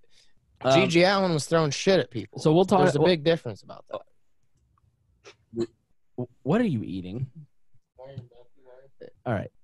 Where your Milky was. Kyle, he couldn't. He's begged me for months for a shot. He said, "Give me a shot. I want to come back." Tanner on wall hashtag, and he has done nothing but misbehave all night long. The first half was great. You were great in the first half. It was riveting. It's the sugar, man. You're falling apart, son. G.G. Allen and the Murder Junkies are coming to Chicago. No, they're not. Yes, they are, dude. I don't think G.G. Allen is. He's dead. I know. But seriously, the Murder Junkies are coming to Chicago. Case in point, and you can go see G.G. Allen when you go to Porkfest. All right, so back to the story. Anyway, the guy says he feels conflicted. On the one hand, he believes music and art do not cause people to commit murder, but on the other hand, he feels guilty for having associated with someone who carried out violence similar to the kind he portrays in his songs. He said he contacted the Dayton police immediately after hearing the news, but they hadn't replied to him, although he said the FBI visited his home on Monday to interview him. Looking back, there were some clues that things weren't right with the shooter. He was a loner, emotionally withdrawn, and with both his bandmates and the others in the scene. Now, the shooter once brought a handgun on a tour to Iowa and suggested to others they rob some gas stations, something the band guy said he chewed the shooter out for but didn't take seriously. I'm trying to edit out all the names.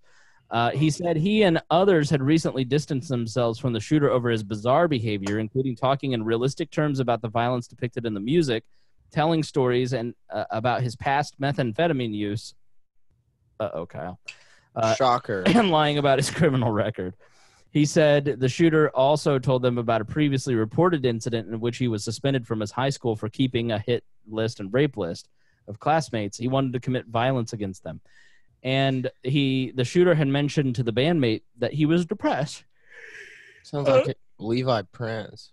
Still, he didn't think that he was capable of this kind of slaughter. The bandmate didn't think he was. I think he decided that he was going to kill himself and was like, I don't have the balls to do it, so he drew a gun.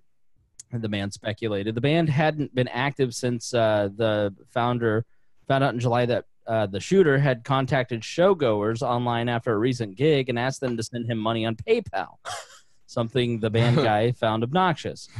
Now, the music was created to be controversial. It was inspired by the world of shock rock acts like Mentors and Gigi Allen. Oh. He often played fully naked wearing an executioner's hood. In a video, they can be seen performing in nothing but Santa Claus beards and hats. If the goal was attracting controversy, they succeeded. The band guy said even some of his close friends found the misogynistic imagery to be too much. Now, the scene is sure to be examined in a national conversation as social critics point to toxic masculinity as a root of gun violence. The shooter's apparent political beliefs were also drawing scrutiny. He identified anti-fascists and slaughtered Nazis in gun violence social media posts that have since been removed by Twitter and Facebook. Some of the political right have seized on that to infer his ideology as part of his motive. That's the first time we get to his political motive. If you look at the last article about mass shootings on Vice's website, it's far-right shooters are, so predictable. So one of the anti-fascist, one of the bands, extreme metal band Neckbeard Death Camp, distanced themselves in a tweet from their scene. Oh, turns out the Dayton shooter was literally effing F. Neckbeard Death Camp wrote in a since-deleted tweet. I don't know if I would use the term leftist to designate one of the dudes in the menstrual munchies. Anti-fascist, sure, but not great with women. Just another dime a dozen Ohio grind dude who caped progressive politics while treating women like shit. The band continued in another tweet. They followed up saying they didn't know the shooter. Ryan Ward of the Ohio-based Cunt Torch, a band that regularly played with the menstrual munchies, likened the coming backlash to how Marilyn Manson and South Park were blamed for the Columbine shootings, although he acknowledged that it is somewhat different because a member of a band committed the heinous act, just not a fan. Still, he finds it hard to believe that the dehumanization portrayed in the music contributed to an environment in which the shooter felt desensitized enough to commit actual violence himself, including shooting to death his own sister and her boyfriend, two of the victims of this rampage. Part of the music is you want to figure out, he says, ways to portray people as being dehumanized as much as possible or, degraded. A sexual dehumanization objectification is a big way of doing that, Ward said. If for some reason the music he made or whatever somehow did do that for him, I feel that it is an exception, not the rule, when it comes to people making this music. I feel it's our responsibility to make it a point to let people know that, no, this is not what we actually stand for. Our songs aren't prophecies. They're like not fucking ominous fucking messages that are supposed to come true. They're just songs.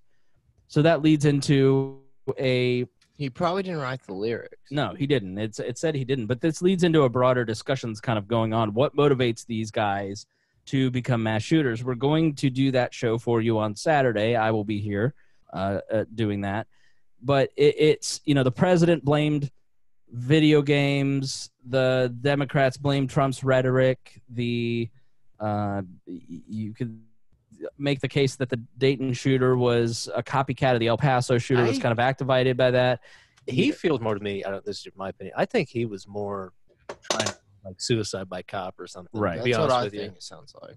I don't know. To be honest, if the Minstrel Monkeys are playing at the town tavern, I'd probably go see them.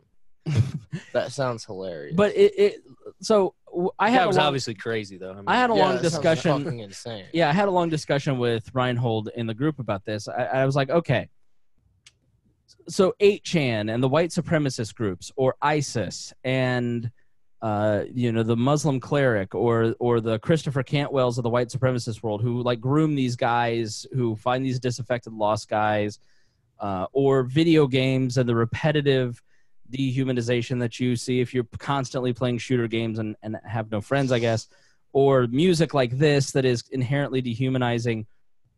Are you? I don't know if there is a debate, because it's probably a gray, not black or white. Some of this stuff, this kid was attracted to this music because it's who he was. There's a theory that the reason that crime has greatly dropped and that rape has dropped specifically in the world is that access to porn has increased, and so people they don't have any time to go out raping with all the porn to be watched. They're not. I mean, really, there's rape porn for them to watch. Tanner, please mute your mic. For Stop. them to make. Quiet.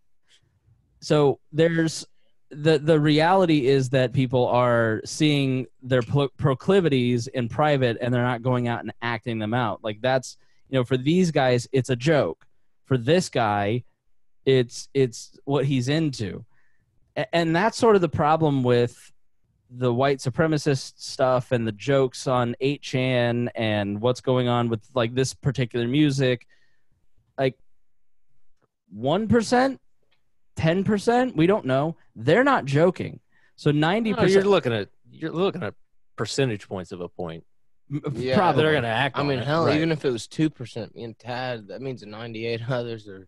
So I guess we'll start to wrap up because we're way over time. But what is kind of the final question that I want to ask you guys, and maybe I'll ask Carrie to weigh in first. How do you balance a society? How do you protect people's rights, the right to free speech, particularly in this instance? How do you protect the ability for people to speak freely in a society while protecting us from the 1% that engage in that rhetoric or engage in those things? I mean, I think that's the question. That's one of the big questions we ought to be having. Like, gun confiscation is just a conspiracy theory at this point. It's not going to happen. But I think that the idea that there are a lot of guys being groomed by these violent, dangerous ideologies in whether it's Syria or El Paso or Chicago, even, like young men are attracted to violence because of certain maybe biological issues or sociological issues. It's a very complex problem, and it doesn't have a very easy solution. And so as we continue to have this conversation, as we will, how do we do that? How do we protect ourselves while balancing rights, specifically free speech on the internet, Harry? All right. The thing is, when you're going after percentage points, if this thing, let's say this thing did cause, this radicalization of these jokes, these memes did cause anything, right? Then we would probably have people doing this in droves. It's just the same way we lost all the people who used to scream YOLO. You don't hear it anymore because we lost all those people. You know, it's meaning they died. That was the whole thing. You only live once. You're out. A lot of them. Solid joke, Harry. The thing that I wanted to get with is so many people make these jokes and they just go about their day. They will make some awful joke that's off-colored. I don't know why they make them. I don't make them myself, but people make them, and they keep moving around their day. You know, so many people who have mental illnesses, they go about their day. You know, it's just too small percentage point and they've got these hypotheses on why people do these type of things. I think there's probably more into suicide by cop than anything, or just people just not feeling attached to society for some reason. There's other issues there, but I always feel the easy blame is let's blame the memes, let's blame the gun, and let's blame other things that are easy. They're right in front of us. This way, and the one thing people like doing, and they like pushing these red flag logs, which are freaking scary as all heck. But you know, it's people want to be looking like they're doing something right now. So in order to protect, it's easy to protect free speech on the internet. Just let them, back off. Let site mods do what they do. If people want to mod it, take it down, and allow people to speak. The best way to take down any idea, we've said it before, is just let them speak. Let them talk about it. Let them bring their bad ideas out, get it out, and we will shout their bad ideas down. Not because we're silenced, just because their ideas are just bad. You know, and I'd rather them speak about it than sit there and in their little, hate dens, and they sit there in the hate den and they decide, oh, I'm going to go do this. I'm hoping they find actually now they've caught a lot of these mass shooter types alive, that they can figure out what made them tick, what actually made them go after it. And you can't say it was memes, because we've had them for a while. Because you can't blame memes, you can't blame the jokes. But is there an argument to be made that because there is an element of finding for me, I think a lot of this is for whatever reason, a lot of these guys don't think about how, especially if you're over 35, 40, like you had a lot more uncles around, you had a lot of family around, you had more community organizations, community institutions. You had more people kind of nudging you and going, no, that's not how we act. That's not what we do. That's not how we, and it's so easy for young men today to kind of slip into isolation. The only time that they actually get any kind of contact with other people is like this Dayton shooter seems to me like the kind of guy who, even if he had tried to go out and find community, was so bizarre that he wouldn't be accepted by it. And so he just stays isolated. And the only place that he can really find any connection with people is online in some of these darker places of the internet. And so he wants to show off for those people. He wants the social proof that comes with being one of their heroes, because he looks at the Christchurch shooter or the El Paso shooter and says, I want to be like Dylan Klebold, the Columbine shooter. I want to be like, the Jonesboro shooter. Like that. I think tribalism has a lot to do with it. I think so. I think there is. So if 8chan is a place where these guys feel that they can show off and be a big hero in their community, should those places exist? Like, it's not a matter of should the government shut it down. That's an absolute no. Absolutely. But should the free market take care of places? The free market took care of 8chan. It's down. Like they lost their domain. People can voluntarily disassociate themselves with a place like an 8chan. But should these places exist? I mean, I know probably what you guys are going to say is they'll just move to some other place, which is really the truth. There will be another place. And I mean, like, Yeah, and they've got their Tor address still. Their Tor's still up. So. Well, there's more. Well, yeah, Tor. These guys, and that's part of the problem is why you don't see as much of it in the problem isn't the posting; it's the actual going out and doing the. It's the action. Yeah. Well, the thing is, all right. So like, then you're going to like the idea of men's issues. That's when people will now want to know, like, what's going about this. But because men have committing suicide in droves of the last decade, which especially if they're veterans. You want to talk about, and no one wants to point and talk about it. All they want to do is look at white men or men in general and just kind of demonize them. It's like, you're bad. You're the bad. You're made everything bad. You're worse than the baddest thing that we can think of. Okay. And if you want to see how bad it's going to get, the International Conference of Men Issues is coming up. It actually talks about a lot of these things you're talking about, but no press is on about it. The only press you're going to hear about it is people protesting the event and trying to get it shut down.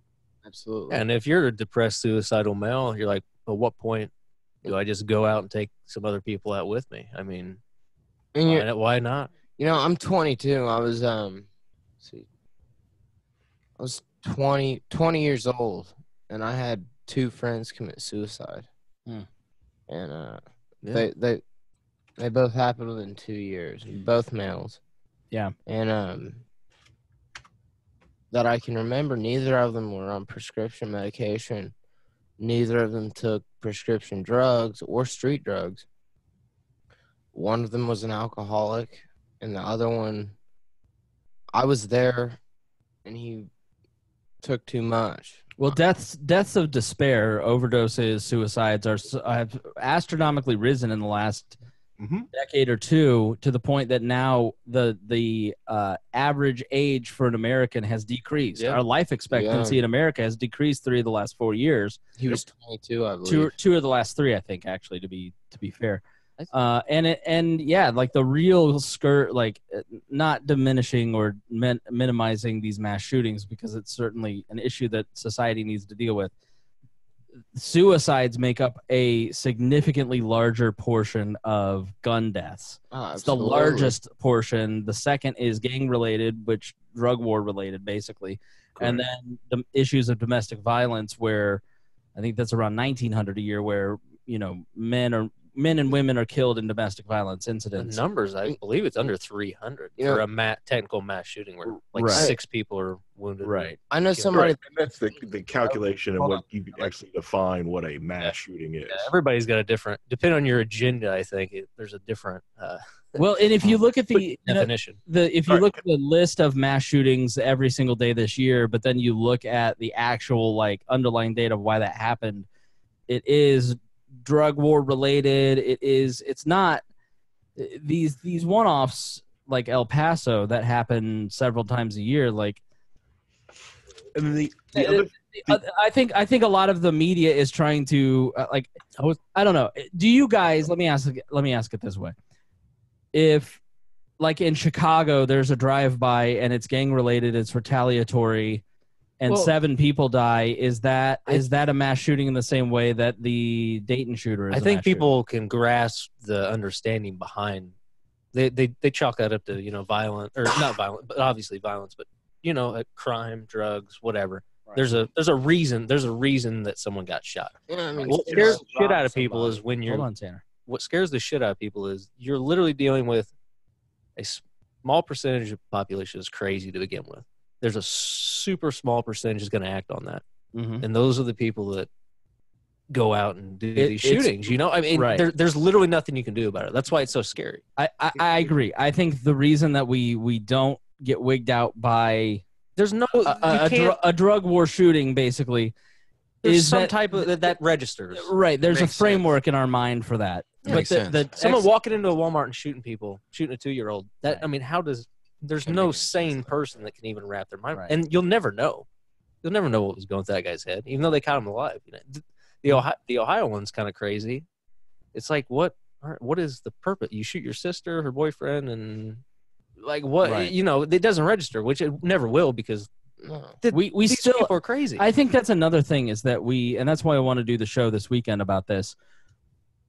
I don't really think I've never heard a good explanation. We just jump right to guns, but we never actually have the conversation about like why did the Charleston or the Texas or the Columbine, like we see these manifestos, but like has there ever been research? Have you ever read a manifesto and said, you know what, that's sensible? There's never been it's fucking there's crazy. never been a good story. But one of my friends died in a shooting. And I wouldn't say he was a drug addict. He wasn't one of the 2 that I mentioned earlier. This is a third guy. His name was Chance Smith.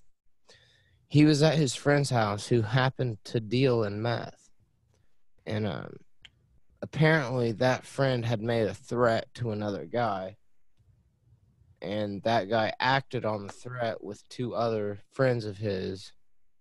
And they showed up at the guy's house, pulled out a gun, and exchanged gunfire.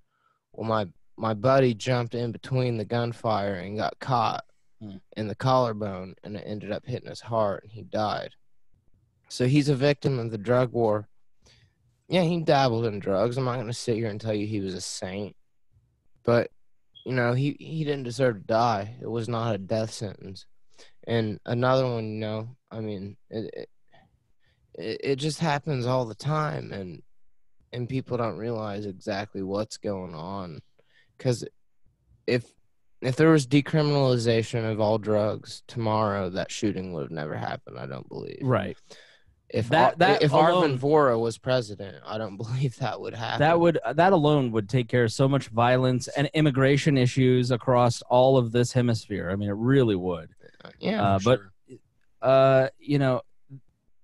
I don't know. I just look at this and I go, this is a large, complex problem. The gun debate thing, I don't think they want to have a conversation. It's always just take the guns.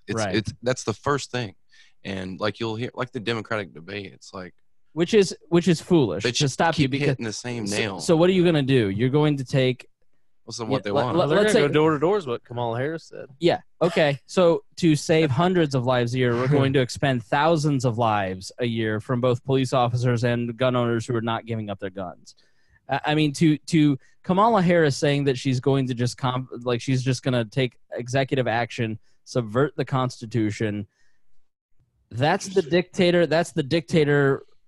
That she's the reason why the Second Amendment exists. More like dictation. They're pushing her really hard too. They're pushing her hard. Like, Yeah. Well, shut Tulsi down. bagged her and threw in the fire, so dictator Harry- turned to Harry- dictator. Harry, you wanted to jump in here.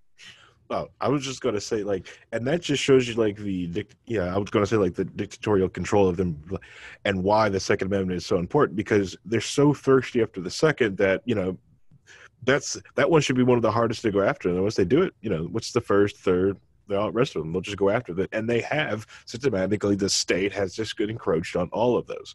The one last thought I did while I was trying to wrap up is also the suicide thing when it comes to gun deaths.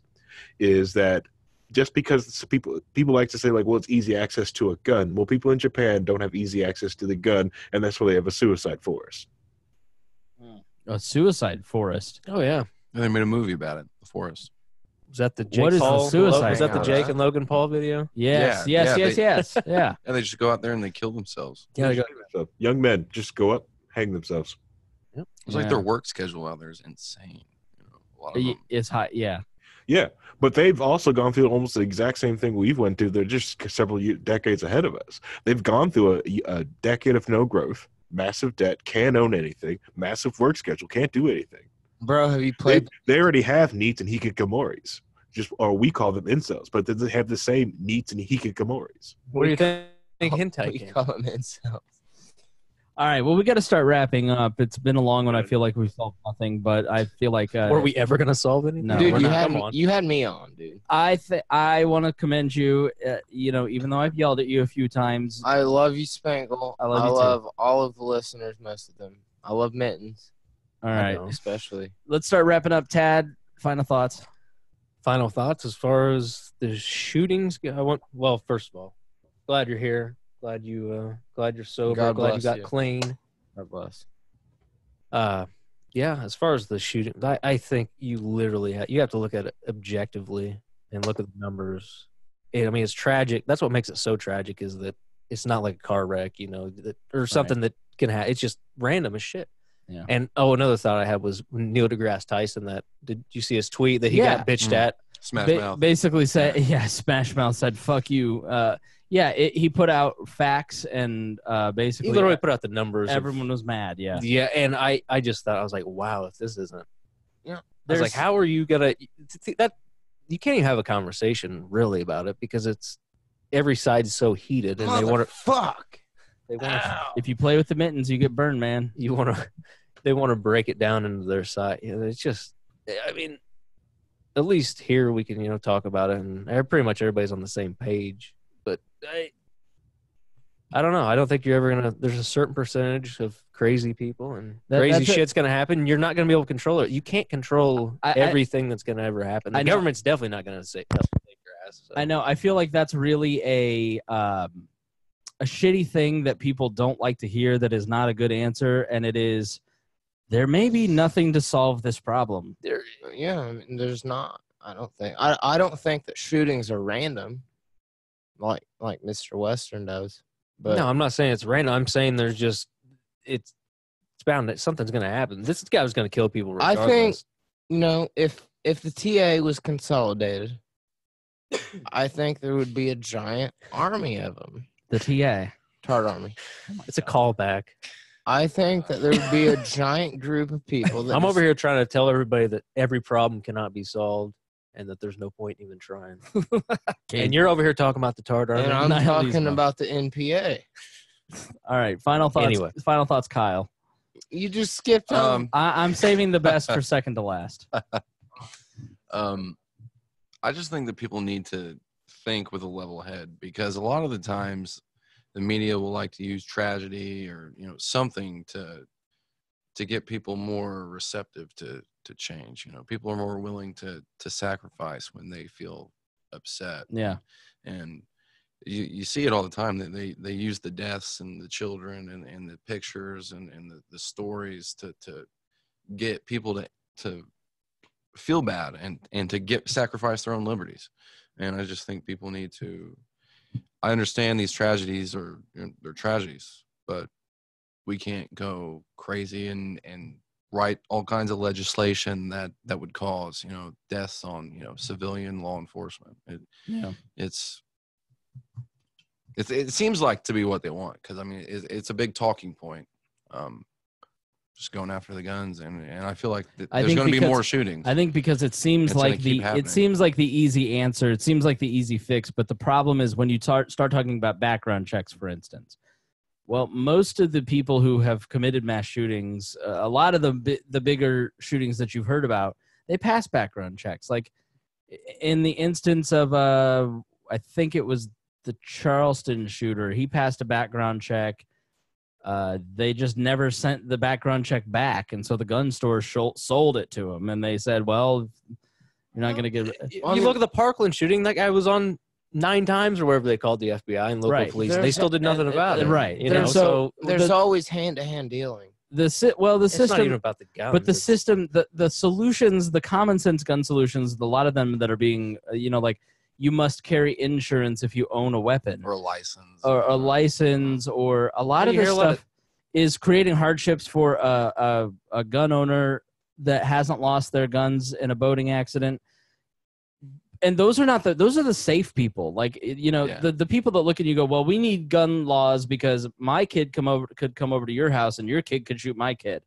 And I go, that's a scenario that will never happen, because if I own a gun, I'm going to be extremely safe. I'm going to classes. I'm going to practice. That's the majority of gun owners. And you're creating laws because you think you have the ability to take away my rights. I'm sorry. My rights aren't up for discussion, and they're definitely not up for a vote. That's just absolutely the bottom line. And a lot of the solutions that people are just like, I think they think that if they scream loud enough and hard enough and vitriolically enough, nobody wants that people will just relent. And squeaky wheel gets the grease. It's just not how it's going to work. I'm sorry. I like the talking point access to firearms. Right. It's always the access. Mm-hmm. So let's start talking about the things that most of America can agree on. Let's start identifying the warning signs of a kid like this Dayton shooter, for instance, or what are some ways, what are some problems in society that we can correct together, because I'm not giving up my rights. It's just not up for discussion. Like, I'm not even going to debate it with you, because I have an inherent right to protect myself, my family, my community, and my property. And so it's not a solution. There's no such thing as a common sense solution when it comes to stealing rights. So let's actually, if I'm going to be intractable, let's actually talk about the things. There's a lot of, this is a complex solution. It's not just about the tool. They're using trucks and knives and things in places where they don't have guns. More people are stabbed to death a year than shot. So it is a certain psychology or biology or sociological cause that is causing young men to join violent organizations of any nature. So let's figure out what that is. Let's research that. And we don't have that conversation. We don't even really know why these guys do that, or what their mental, like, even after they've been in a facility like the Aurora shooter. He looks a little off, but you have no idea really what his state is or what caused him to do it. Who's doing research on that stuff? I'd love to do more, have more of a conversation about that, because I want to solve this problem. I want this to stop. I want there to be less violence. I'm a nonviolent person. I don't believe that violence is a tool to achieve social goals, or political goals. Like, violence is an absolute non-starter. Like, if you think that using violence is an acceptable tool, you're already lost. You've already lost. You've lost. You're an immoral person. And so, how can we figure out how to create a system that actually solves this problem? I would start by not letting people incite violence on Twitter, because it's okay. Like, when the left does it, and I use that term very loosely, right? But it's okay. And when keywords like extermination and I can't remember the guy's name. Let's not pretend that violence is just the white a stronghold of Trump and the white supremacist movement. Like, Rand Paul just had a piece of his lung removed because a person on the left kicked the shit out of him, and then go look at the replies to Rand Paul about his announcement on it. Let's see if that seems nonviolent and all those people. Like, violence is actually the default setting for human beings: control and violence. And everybody a fascist. It's okay to punch him. It was kind of funny how he was making his yard trimmings pile up in that dude's lawn, though. Well, it sounds like, but there's no reason for it. It was Hank Hill versus Rand Paul. finish your thought, and then we're gonna go. Yeah. to Tanner.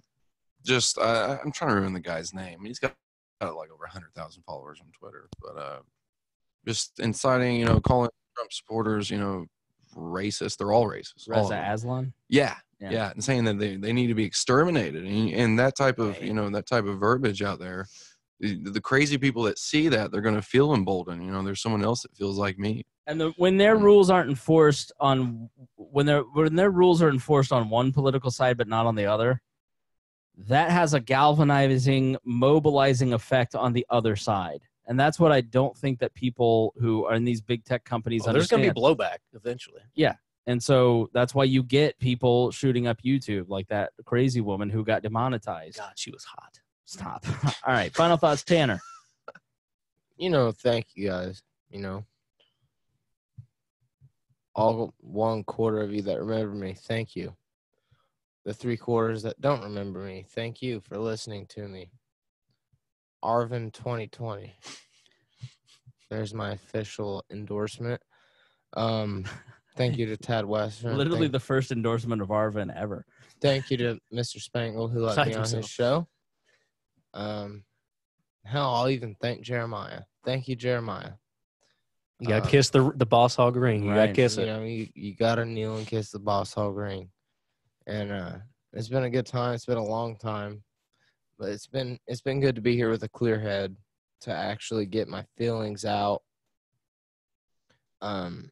These shootings are absolutely ridiculous. And I don't think that gun control is going to fix any of that. I think that if anything, it's going to make it worse. So, arm yourselves, arm your children, arm everybody, and train them to use the guns properly. And that's the only way I think that this can be fixed. That's my final thoughts, and thank you. All right. Harry?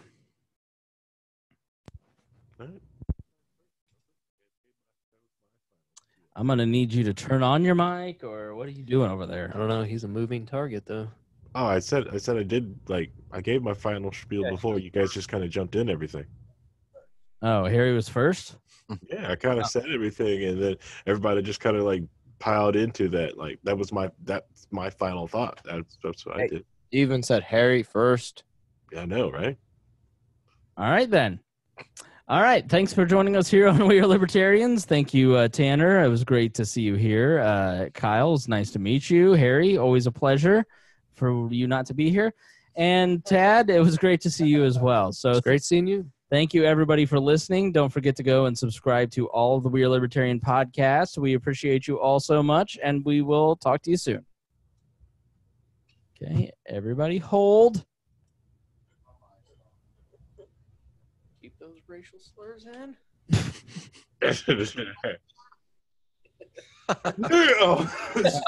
Harry. I was hoping you would, Harry. I didn't want to have to. Harry, you can get away with it. But anyways, if you do go to the International Conference of Men's Issue, Carl Benjamin is going to be up there in Chicago. Carl Benjamin, the star gun of yeah, he'll be in Chicago for the International Conference of Men's Issues. Right.